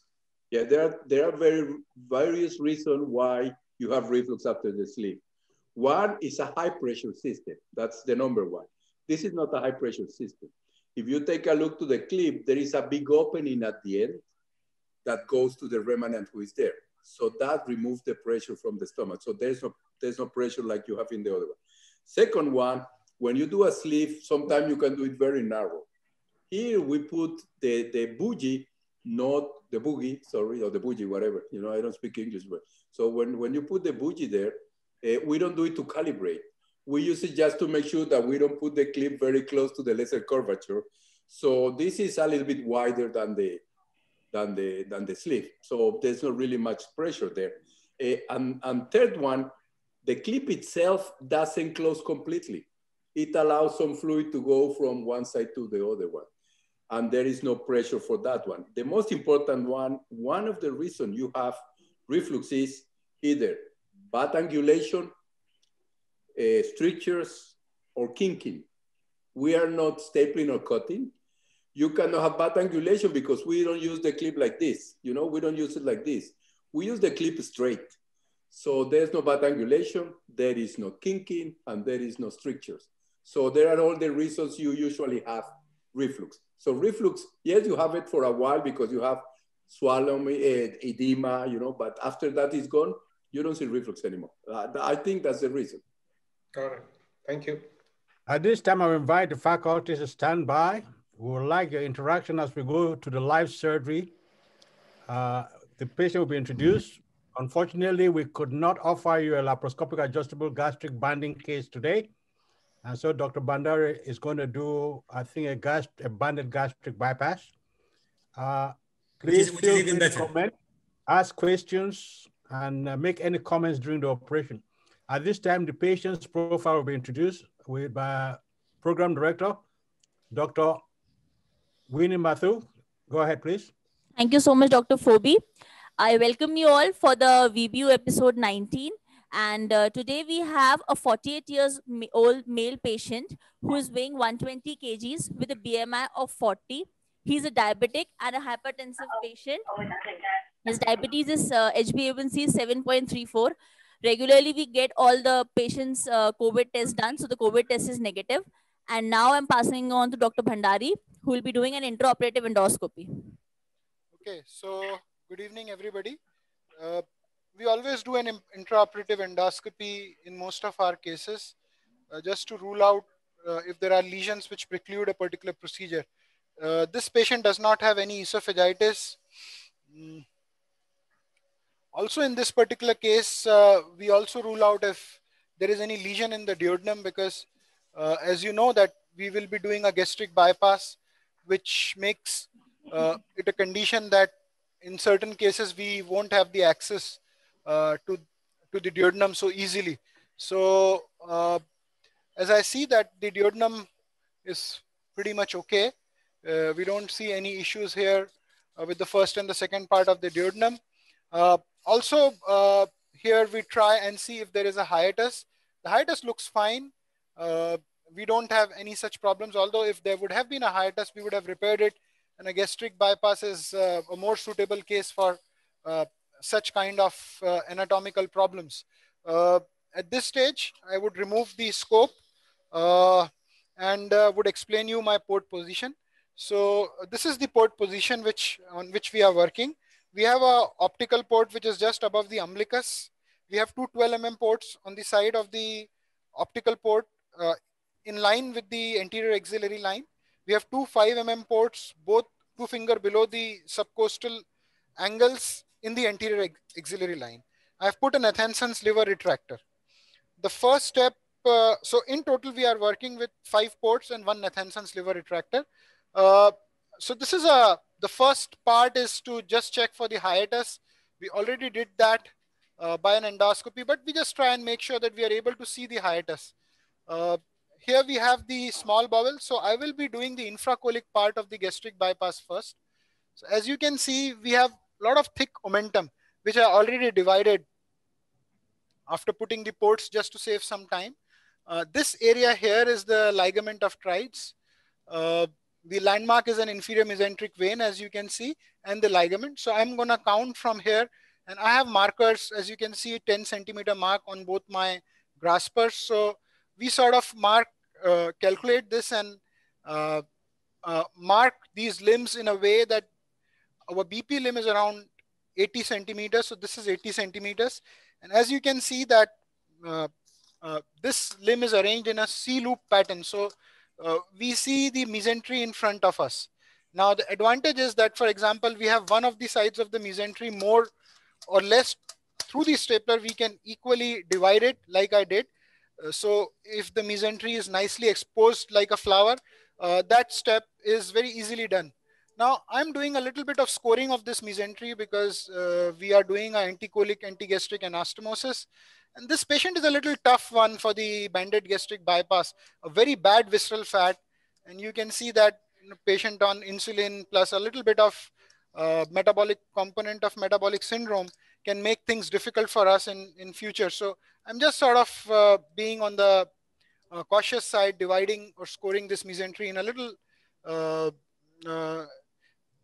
So once in such cases we reach the base of the mesentery, it's more comfortable for us to use the sealer here, because sometimes the harmonic might cause more damage, and we may not be able to take care of the bleeding. So this is going to be my BP limb. I'm going to mark it with a clip. Give me a clip. So that's the BP limb. Just for the sake of teaching case, usually we don't mark it, but just for the sake of a teaching case, I'm marking it with a clip. I don't mark it because I always keep in the left subcostal area. So this is the location of my BP limb, and that's the location of my elementary limb. Now 10, 20, 30, as you can see, I'm counting it with the graspers, mark 40, 50, 60, 70, 80, 90, and 100. So usually my limb lengths for the elementary limb length for these kind of cases where you have a patient around BMI 45 or something, less than a BMI of 50, we keep the same BP limbs. As I said, 80 centimeters, and the elementary limb is always 100 or 110. This is mostly to prevent the bile reflux into the gastric pouch. Now about the question of basically changing these limb lengths. So in very severely diabetic super obese patient, we do go above 150 centimeters or close to 150 centimeters. But as per our algorithm, most of those patients are actually suitable for a mini gastric bypass. Now, there are conditions where if we are not able to give them a mini gastric bypass and still they are diabetic and gastric bypass becomes an essential thing, in such cases, we increase the limb lengths, as I mentioned, to around 150 centimeters for severely diabetic super obese patients. And those are the conditions where we are not able to give a gastric bypass, are those where, a mini gastric bypass, pardon me, are those where either we have a large amount of esophagitis, or we have, pre-existing history of a GERD, or sometimes the patient is from an area where we cannot do a lot of follow-ups, and then we need to do more of a restrictive procedure. So those are the areas where I would increase a little bit of limb length to give more good resolution of diabetes. Now this defect which we created can be closed either by a staple. So here I'm trying to close it by a staple gun. We can also close it via a suture. The essential part is that while doing this, we make sure that the lumen is not compromised. So there are different techniques used by different surgeons to close it. I have standardized it to this, and basically we make sure that the lumen is not compromised. You can see nice lumen on both the sides, and that's what we want to see. So this is the elementary limb here, and that's the common channel. So that's the common channel, that's the BP limb, and this is the elementary limb going back up. Now I'm going to take a Brolin stitch here, which is an anti-obstruction stitch. So we'll make sure by that particular stitch that the elementary limb remains straight in line with the common channel. So this is the elementary limb here, and this is the common channel. So it remains straight in line with the common channel, and we sort of do not face kinkings, obstruction at that level, because a kinking or an obstruction at that level, which means that this loop is going to go like that, something like that. So that can sometimes, create a obstruction. So this is one of the stitch which we take as an anti-obstruction stitch. And it's always nice to have this stitch. The other advantage is that we can always use this as a retraction stitch. So, you know, we close all our internal hernia defects, whether it's mesenteric defect via mesentery like this. So you can see there's a large hernia already coming through this. And I use this as a retraction stitch. So you can see that we can use this particular area here to retract it through our left subcostal port to expose the defect if sometimes it's not visualized. I'm not using it here too much because I have good assistance. But if I'm operating somewhere outside where I don't have, I can use that as a retraction stitch to expose that. Specifically in robotics, we use that as a retraction stitch. Or maybe if we are operating with not a regular team, we can use them with fellows and all. It works as a good, very nice retraction stitch. Now, what I'm doing here is trying to close these defects. So as you can see, I'm first securing the base of these defects. And that's the area where most internal hernias might occur. So, you know, we are taking sutures very close to each other so that we create some nice adhesions here. This mesentery is not one of the best, I would say. I would not like to handle mesentery like that. By the touch and the feel of this mesentery, I can say that it is, you know, something where you have a very bad metabolic syndrome. So, which means that there are chances that the mesentery will get tear off, plus there will be more oozing and bleeding. And it's very heavy, very fat laden, more sort of rigid kind of mesentery, which usually we have in patients with severe metabolic syndrome. So you can see it's little rigid now, which does not mean that necessarily the defect becomes very difficult to close, but just we have to be cautious because to approximate it sometimes, you know, it's a little bit of a trouble. So this is the part where I just want that we take nice sutures close by so that the adhesions are formed here. And we always use, as you can see, we are using ethibond here. We can use a silk or a proline to close these defects.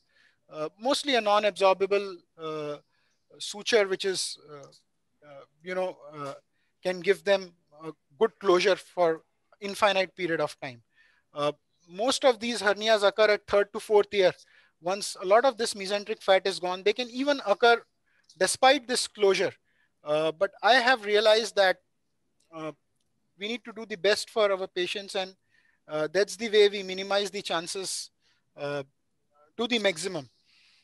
So that's what we try and do, that we minimize the chances of these internal hernias to minimum. At most, what I have seen that despite closure, I had a Peterson's space hernia very recently, despite closure. But then this is, you know, we are talking about out of 5,000 gastric bypass, even the cases are less than 0.01%. I can tell you that if we are not closing these defects, the percentage might increase to even more than 2%. I know that there are other centers who are not closing these defects and they have these problems which come to them. And these are not coming to you in 1 year or 2 years or 3 years. They may even come later than that period of time. So that's the major issue with these kind of, so that's why I would advise for the closure. I know that there are some centers who close this defect, but then they don't close the Peterson space. And then also we have faced certain problems with the Peterson space. So the advice is to close them absolutely. And that's what we are trying to do here. Although this defect is the mesenteric defect, but we will have a Peterson space, which we'll close a little later on. At the same time here, we always try and ensure the bowel continuity. Now you can see that there's a little bit of dip here. So I'm going to take the suture exactly from that place. And then I'm going to go on the opposite side. And this, now you can see that we have completely closed this defect. And I can see the bowel continuity. So this is my elementary limb. And this is my common channel. So I can see continuity anteriorly in front of me. And that's the end of my closure of the internal hernia defect. So this is the first defect in a gastric bypass which we closed. And as you can see, this defect is completely closed.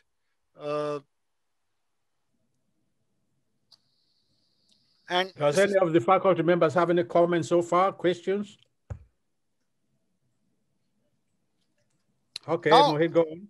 Yeah, now I can go ahead and as you can see, this is my alimentary limb here.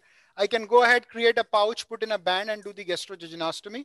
So at this stage, we will just change the position of the patient. So the trick here is that just put the patient on a little bit head up position.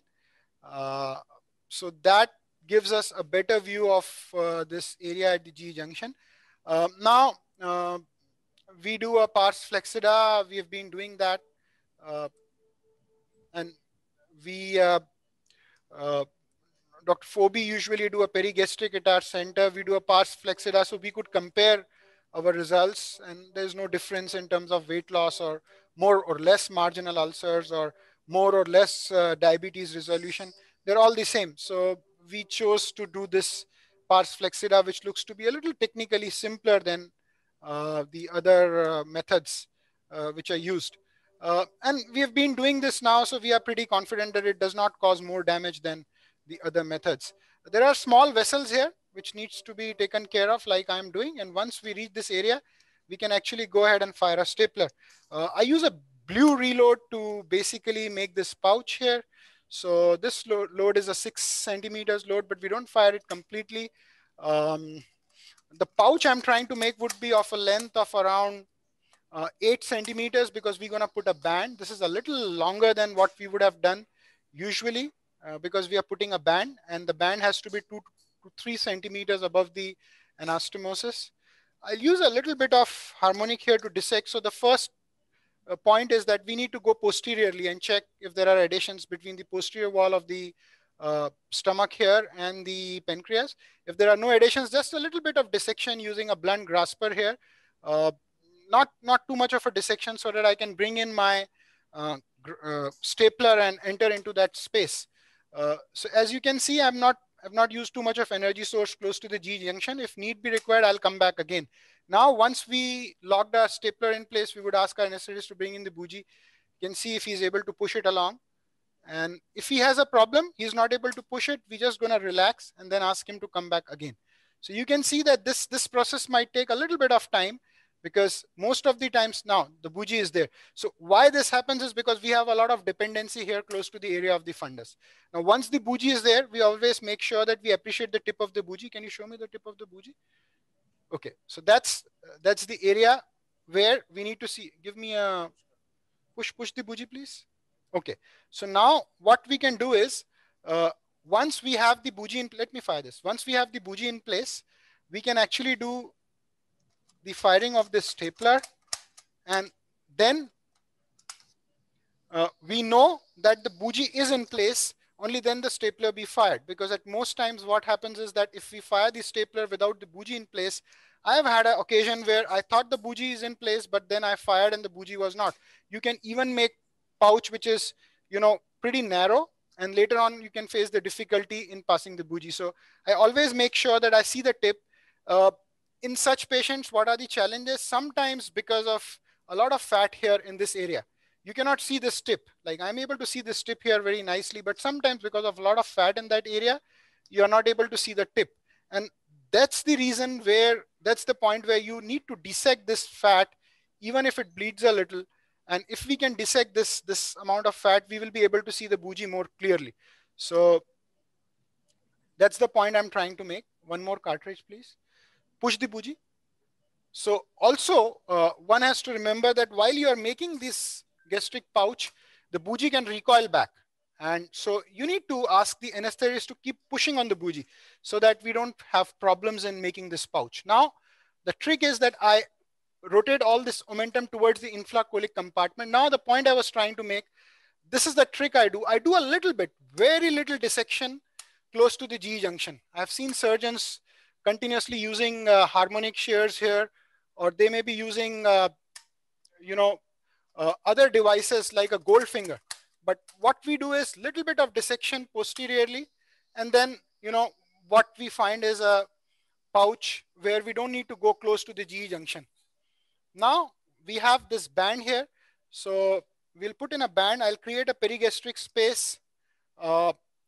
So this space will be created around 2 to 3 centimeters below the GE junction, as you can see here. This is a small perigastric space. And then, you know, with the bougie in, I can easily enter. So you can see that I have easily entered inside with the bougie in. And then I can, you know, put this band in place and lock it before I start to perform my gastrojejunostomy. So that's the band. It's a silicone ring, which we made by the all silicone material.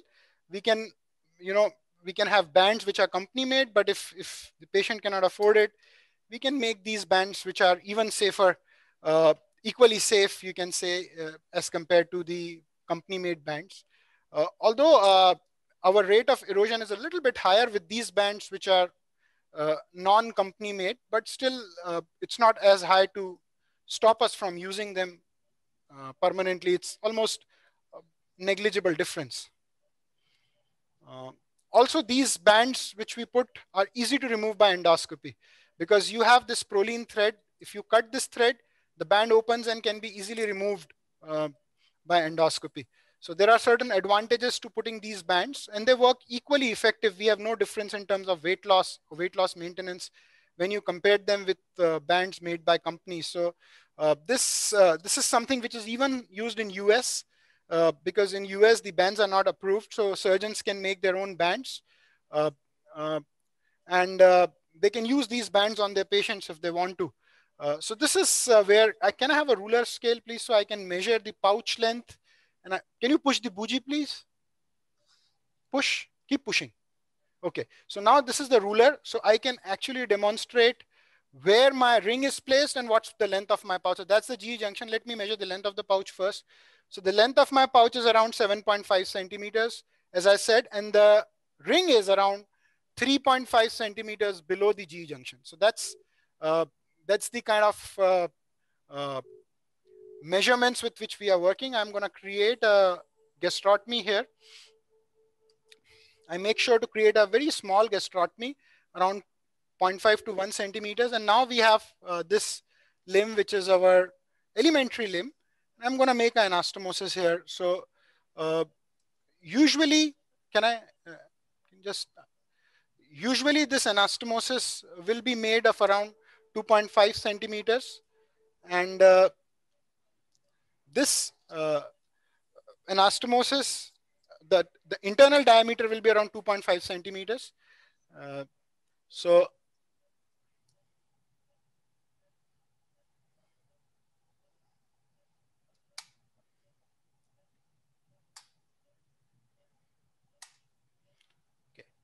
now we can just take this, and that was the reason why we scored the mesentery a little bit, because we realized that in patients with such bad kind of fat in the metabolic syndrome, we just need to be a little more, you know, you can say a more cautious approach towards mobilization of that mesentery. Okay, great, thank you. So once we are there, the bougie can also serve, as you can see, you've seen here, bougie can serve as assistance to. So here, once we do the anastomosis, it is around 3 centimeters by the cartridge. But with the kind of suturing technique I use, you would agree that the internal diameter is around 2 to 2.5 centimeters. So I do a lot of this burying of the mucosa inside. That's the technique we have been using. So now we are able to see this, and this is how I secure the caudal end of my anastomosis. So what we principally do is we basically rotate this bowel up on that side so that we are able to see the posterior part here. And I take a conal suture. So the first suture which I take is usually from inside the anastomosis. So this is my first suture. And so we are securing sort of the caudal end of the anastomosis. And once we are done with this, we can come out through the same pattern after taking this bite. So you can see that this is the area I'm working with. I can rotate this bowel piece here, the loop like that, so that I'm able to see more clearly. So now I can go there and I can basically take one more suture inside.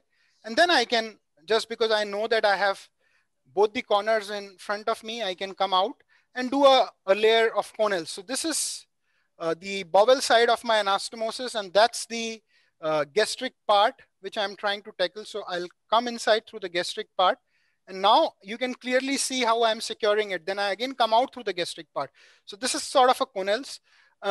What it basically does is that if I have an area which I want to secure clearly, I have a good control of that area. So you can see that this area I have a good control of, and now I have secured this caudal end. I would take just one more, you can say, bite here, one towards the bowel side and the other towards the stomach side, and this caudal end is completely secured. So I can cut this end now here. So this is, and you can see it's not under any sort of tension. I can cut this end here, and I can use this also as my retraction stitch. So this end here is cut, and that's proper typical Connell's. And then I can go towards the Kifilard end and start to suture from area beyond my enterotomy gastrotomy complex. So that's around 2 centimeters beyond the area where I made a gastrotomy and enterotomy. And so you can see that this area is here, and I've gone a good distance away from that. The other way to do it would be to come through the anastomosis like I did previously. So we can also come from inside the anastomosis out. So that's the other technique. I use that also sometimes when I am not pretty sure or the vision is not good. But this here, I can see that I'm exactly away from the area of gastrotomy and enterotomy. So I'm using this here. And now you can use this as a retraction. You can triangulate if you want to. And then, you know, I keep on, this is a single layer anastomosis. So I just try to come towards the area of my stay in the caudal end. So just simple 2 or 3 shots at it, and we would be done. So this is very simple. We never changed this technique since last 10 years now, and more than 5,000 gastric bypass being done here with the same technique. So we, you know, sort of develop more confidence in when you keep on doing a single layer, and you know, almost negligible leak rates. I could count them on fingers. So that's why we use this same technique, and the same thing is being done by our fellows and other consultants in the department. So this is something which we are more confident about. Single layer, first securing the caudal end and then securing the Kifilard end. Now I can rotate this. So I see that I have nicely secured. I would just take another bite here, very close, just to, you know, completely cover off this area. So now I crossed my previous stay stitch. So I crossed this stitch, the one at the caudal end, coming from the Kifilard, and now I can take 2 or 3 rows of knots.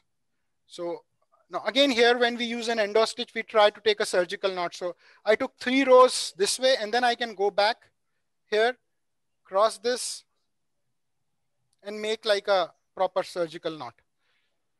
So that brings to the end of the anastomosis. I'll do an endoscopy post-op, but let me first demonstrate how I close. There's no need to bring in the bougie. I'm going to come in with a scope to demonstrate all those who are watching it. But first, let me demonstrate how we close the Peterson space. So I know that most surgeons do not close it. Even still, the gastric bypass surgeons, I know some of the centers did not close it. The reason why surgeons shy away from closing it is because they cannot expose it. So we have to expose these defects. So now you can see that there is a big amount of omentum here, and that's the area of the Peterson space. So my trick is make the patient a little bit head down, and then all this particular omentum can go back there, just like we are rotating it. So, you know, I have a very nice vision now. So now you can see that my defect is nicely visualized. Everything is in front of me. I usually use my assistant to make a knot here. As you can see, I have a knot with the endo stitch. This is our technique, and when we demonstrated it, most surgeons felt it's easier than what others were doing, and it's more simpler. At least the aesthetic part of it, or look-wise, it looks more comfortable. So now you see, because of that knot, one of my hands is retracting this, and the other hand is using the endo stitch while my assistant is following my suture thread. So that's the beauty here. What we are doing principally is we are trying to use our setup to the best of our advantage. So I already make a pre-knot, so I don't waste time in making that knot, because if I have to knot it again, one of my hand would be occupied. So I just made the knot pre-hand. You can use it by a simple maybe a V-lock suture. You can put a knot. I think V-locks have knot in them beforehand only. And then it becomes simple. One of your hands get free, and then you can, go on taking sutures and closing it. Our convention is to use endostitch because, we do at least 10 to 12 surgeries daily. Out of them, there are 5 to 6 gastric bypasses. So it makes our job a little faster every day. I was doing a lot of conventional suturing in my initial practice days, but then once our volume increased, we thought maybe we standardize the endostitch device, because that made us at least a 20% faster, pardon me, in most of our surgical cases. So that's the closure of the Peterson space. As you can see, now there is no defect here. I completely closed that space. And I'll use the same suture. I'm not going to waste my suture. We have to save resources. So I'm going to use the same suture here to sort of fix my ring. Can we give a head up? So I'll use the same suture to fix my ring.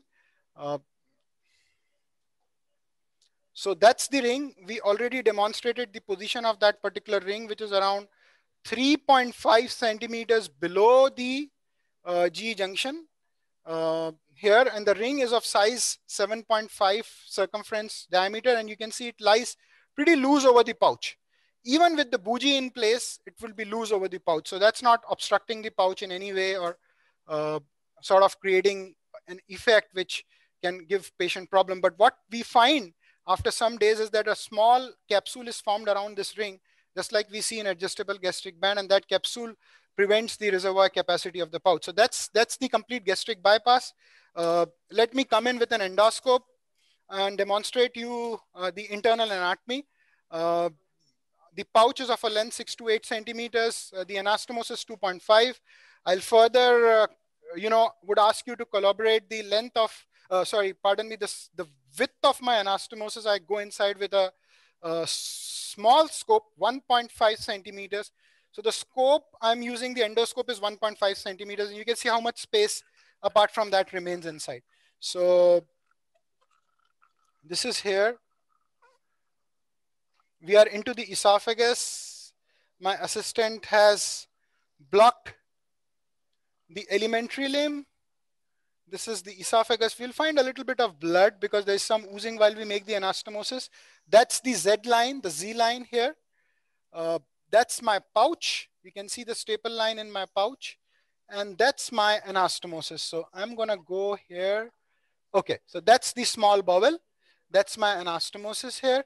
And this is the size of the anastomosis. So as you can see that a scope 1.5 centimeters is here, and the anastomosis looks nice. We have a little bit of ooze from this area, but it stops eventually. And this is a nice looking anastomosis, good patency. This is our staple line of the pouch. I can also measure the pouch length here. It's exactly 6 centimeters. That's the ring indentation. This is the ring indentation, and that's the Z line. So thank you very much. If there are any questions, I would be more than happy to answer. Okay, we'll open it to the panel. Dr. Wong, you do quite a few gastric bypass. Do you do anything different? I think everybody did gastric bypass on their own way. So looking at this way, this is quite a special type of anastomosis technique of the single layer. But it seems working well. I think you have worked for thousands of cases. I think this is something that works for you. My question is, when you're sizing the pouch, what's the size of bougie that you use? It looks quite small from my side, and especially the ring is so big. So what size of a bougie when you're sizing the pouch? So that's a 38 French bougie. 38. Yeah. Okay. Yeah. Natan, any comments? You do anything different? Yeah, Mohit, first, congratulations, very nice case. So I have a couple of questions. For me, I start not to say open anymore, but I don't close any defects. We had our experience at the time I was at the Cleveland Clinic, and we get the same numbers of people coming back. Even more, we have more patients coming back after the closure of our, but I will say that it's a standard of care to close at least the Peterson space. So that's what we teach our fellows now. So we don't close it anymore. Second, I use from time to time this band in the past, not specifically Mel's band, but somewhat that we did with the venoclysis tubing in Colombia, and we used it at the same thing. The experience was not bad. Erosions were like 2%. What is your number of erosions? You remove it endoscopically. And when you use it to revise a previous bypass, how good it works, how much that helps, adding just the band to the procedure. So we have around 1 to 2% erosion. I would say 2%. In gastric bypasses, we have, I'm talking about banded sleeves. In gastric bypasses, our erosion rate is almost nominal. I would say 0.01%. I've not seen gastric bypass bands eroding too much. If you ask about the weight loss different, now we have 7 years data. I think it's around 20 to 25% difference between the weight loss between the banded and the non-banded counterparts. But that's the primaries. But when you use it as a revisional. Yes, as a revision, when we revise our sleeves, we convert them into a banded gastric bypass and results are very good. We are regularly doing, I mean, that's the procedure of choice for revising our sleeves. We convert them into a banded gastric bypass. Thank you, Mohit. Thank you. Very nice. Dr. Weiner, you guys do quite a few revisions in Frankfurt. What's your experience? For the revisions, actually, in my personal clientele, I don't see too many revisions in the last 5 years, luckily. Sorry. Yeah. And but for the revisions, especially sometimes even if we see dumpings, we like to place a ring. At the moment we use the ring from the company, but I really love that you do it the same way like my father always is doing to construct your own ring. In the end, I think it works quite well. But we don't see too many where we put the ring. We do a lot of overstitch in the last couple of 2 years. But I have a question as well. 2 questions. First of all, I mean, congratulations. That was really, really great. Good to see. One short question. When you do the upper endoscopy at the very beginning, does your assistant close the bowel at some stage? Because I was astonished to see no infraluminal gas once you do the laparoscopy. You know what I mean?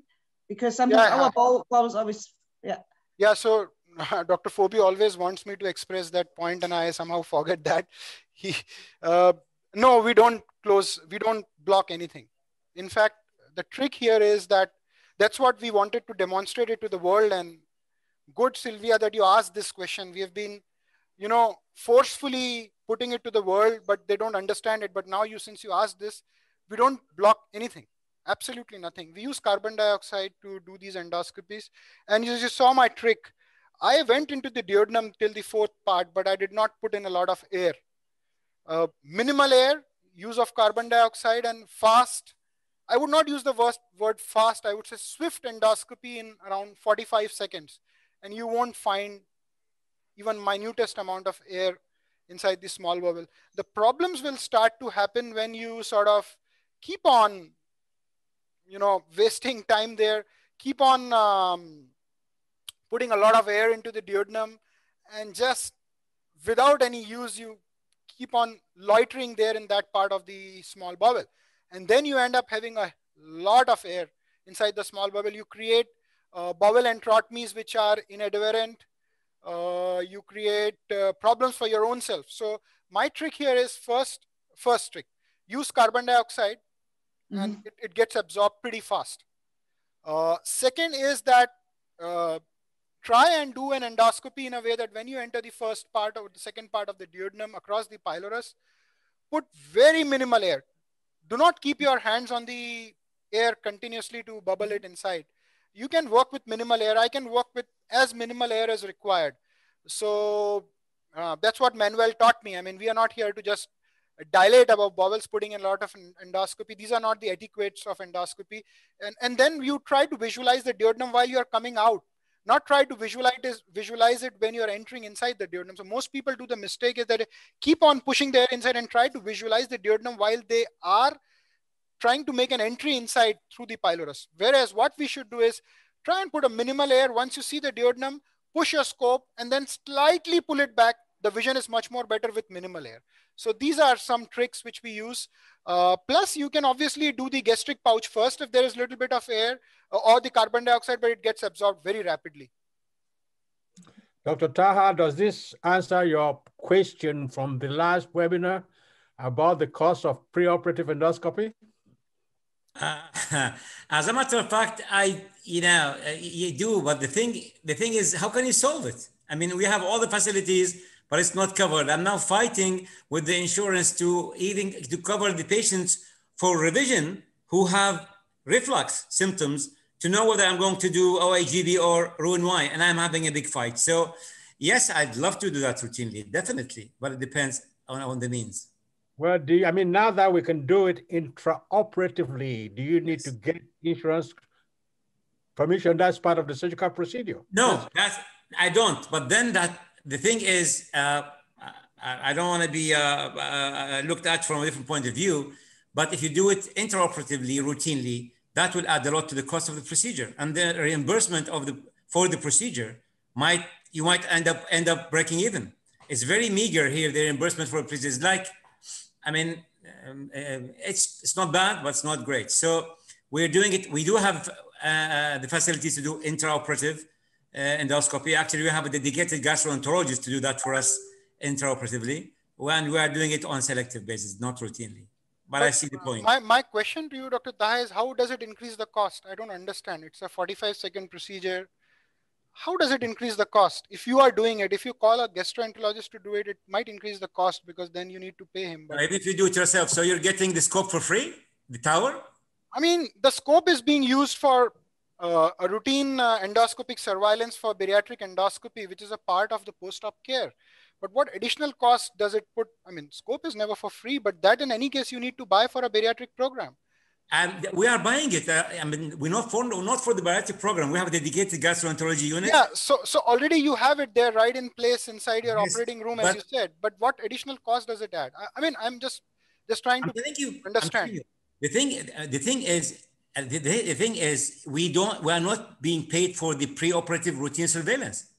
Okay, okay. I mean, yeah, I got it now. Yeah. Dr. Taha, the point we're trying to make and teach here is, if surgeons learn how to do endoscopy, and quite a few of them know how to do it, and if surgeons do post-bariatric endoscopy intraoperatively to check the pouch, then they can easily do intraoperative endoscopy before the bariatric procedure routinely, and that would not increase the cost. You don't seem to agree with that. I totally agree. I mean, I do my own endoscopies. I do even my own stents most of the time, but I don't agree with you. And I don't know. I mean, I think we probably discuss it when we meet about how does the implication of cost in our setting here. I'm not talking about internationally. Our setting here, how does the routine intraoperative will be reflect on the cost? But I agree that is a good way of compromising the situation, definitely. Sylvia, you do quite a bit of endoscopy at your center in Frankfurt. I know that. You and Dr. Steer. Yes, I mean, I have the chance that I can do it one day pre-operative right now, but we will change it in August. So in August, we will do the same way like Mohit is doing it. So just like an intraoperative gastroscopy, because we bought our own gastroscope and everything. So I really like the idea.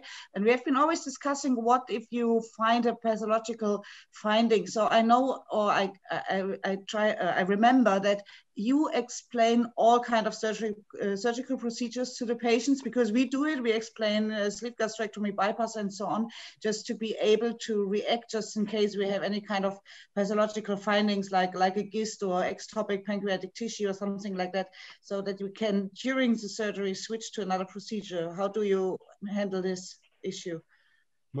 Yeah, so what I did now is that we have a very exhaustive algorithm, Sylvia, prepared by Professor Fobi, and that algorithm now we converted it into different languages, and most of our patients are being educated about that algorithm, that we're going to do an intraoperative endoscopy, and the choice of the procedure would be dependent on Dr. Bhandari or Dr. Fobi when they are intraoperatively, or one of our consultants, and the patient will have to agree with it, that with the informed consent, and now we are taking video consents, that they have to agree. So for an instance, if we go inside with the preparation of a sleeve, And we know that we are given to inform that there is no hiatus or any history, but we find a large hiatus inside. We're not going to go and do a sleeve there. We would convert that into a robotic gastric bypass. Similarly, if we go inside with a complete plan to do a mini gastric bypass or one anastomosis, and we go inside and we find the liver cirrhotic, we're not going to do a one anastomosis there. We do a sleeve. So we have that algorithm which patient will have to sign to, and now that algorithm is made a part of our consent. The consent form has that algorithm and the patient can read it.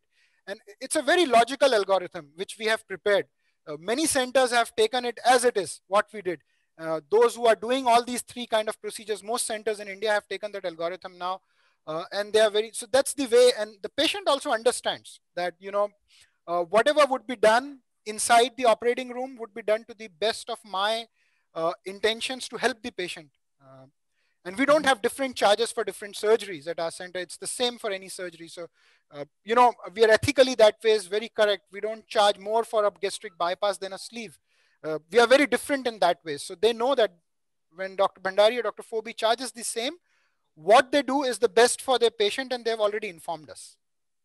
That's commendable. Shivaram, you do quite a few things. The video consent, that's really will make it a solid evidence, really. That's great, really. And charging the same for so that we did in 2019, and I would be honest with you here on this platform that I was not very happy with Dr. Fobi's decision initially in 2019 that we would choose the procedure. The patient would not choose the procedure. But then he convinced me and he said that, Mohit, I can tell you, you won't have a patient going against your advice or would refuse for a surgery. I was very skeptical in 2019, but when I started to do it, it increased my recognition and my credibility as a surgeon. Only that I can tell you. And we do not charge differently for different procedures. Yeah, that's a great scheme. Really a commendable scheme. Really. Dr. Weiner? I have a question. All of restrictions, sorry. I have a question because I really did like your demonstration, first of all, of the anti-kinking stitch. We do it as well. And also about the proper closure of the internal hernia. And my question is, just generally, if we do the OEGB, we are not closing any kind of Peterson space, even so we are creating some kind of Peterson space in between the meso of the colon and the alimentary or do you close it, or do you have any experience with that? So it does. You are very correct. There is no logic as to why we should not close it. But no, I don't close it. The reason which I tried to find out that why we don't have internal hernias in our center, because I feel an MGB patient loses a lot of that mesenteric fat, so that defect is very, very large. And plus that anatomy is a little different than the gastric bypass anatomy with an end roux to a loop anastomosis. So these are the reasons, but I agree with you that if we close it here, why we do not close it there? That's something which Dr. Fobi wanted me to do, but our data suggests 0% internal hernia through mini bypass in 10 years. But if you convert an OEGB to a Roux-en-Y, then you close it. Of course we'll close it. Of course we'll close it. No science to it, but something we do. Dr. Baijal, Manish, what do you want to say? Go ahead. So continuing the same discussion, we burnt our fingers by not closing the defects initially. So we, in fact, when we were not closing the defects, we saw an incidence of almost 3% internal hernias. And ever since we've started to close it, now it's less than 1%. So we strongly recommend everyone to close both the defects. And that's what been our experience. Because we don't do one anastomosis gastric bypass, we don't have any experience on Peterson's hernia there. But I believe there are few reports of Peterson's hernia even after a one anastomosis gastric bypass. Okay, Professor Taha, go ahead. Actually, just responding to Sylvia and commenting on Dr. Bhandari's, I didn't do a study, but I went intentionally comparing visibly between the defect, the Peterson defect in OEGB and Roux-en-Y. And you can easily find that it's way, even before they lose fat, it's way much bigger. Absolutely. That's my only logic to it. It's way bigger. And I can tell you something, I have done that. I have not done a study because It doesn't make sense, but I can tell you what visually I see. The defect is way bigger, number one. Number two, when you go inside to revise an MGB, that defect is further larger because of a loss of fat. So that's the reason why we have very less incidence of Peterson space through mini bypasses. You're muted, boss. You're muted, Prof. Fobi. Sorry. Dr. Shivaram, what is your experience? You teach a lot of fellows and people at your institution. I was wondering, you have MGB and you have the banded bypass. How do you choose which patient in these situations? Yeah, so very nice question. So now all our bypasses would be banded. We don't do a non-banded gastric bypass. So your question is primarily, how do you decide between a gastric bypass versus an MGB? Yeah. So I can tell you it's very simple. Again, the algorithm, I think we should have one presentation in every webinar, and it's very interesting, very nice question. So if we have a patient who has GERD, history of GERD or a hiatus hernia, or somebody who has esophagitis, we don't offer them mini gastric bypass. That's the first contraindication. The second is patients who cannot turn us up for a follow-up, who live a lot of distance away from us, and we know that they're not going to come up for a follow-up. We do not give them a mini gastric bypass. Number three, for patients who we know that cannot afford the cost of supplements or have a bad liver, will not get a mini gastric bypass. So these are the cases where we would offer a gastric bypass, which is always banded at our center. Now, where a mini gastric bypass would be preferred, so super obese patients with good liver who can afford the cost of the supplements, very severe diabetes, a lot of insulin, no GERD, no hiatus hernia, very enthusiastic about follow-ups, gets a mini gastric bypass. Excellent, excellent. And you also do the long pouch gastric bypass? No, we have not done many. We occasionally, but no experience, not a lot of experience to be authoritative on that particular surgery. We just did a couple of those. That is only done for patients with one anastomosis gastric bypass who present with reflux. Yeah, bile reflux. So we just divert the bile. That's diverting. Yeah. Thank you. Yeah. Okay, we have exceeded our time. I want to thank all the faculty members. It's been an interesting session. This has been recorded. It will be on the VBU website, which you can access. And at this time, I would have the promo for the next VBU, which is next week on the 1st of March, same place, same time. Thank you all for giving me your time, and I hope you found this very interesting. Thank you. Thank you. Thank you very much. Thank you, Dr. Fobi. Thank you, everybody. Yeah.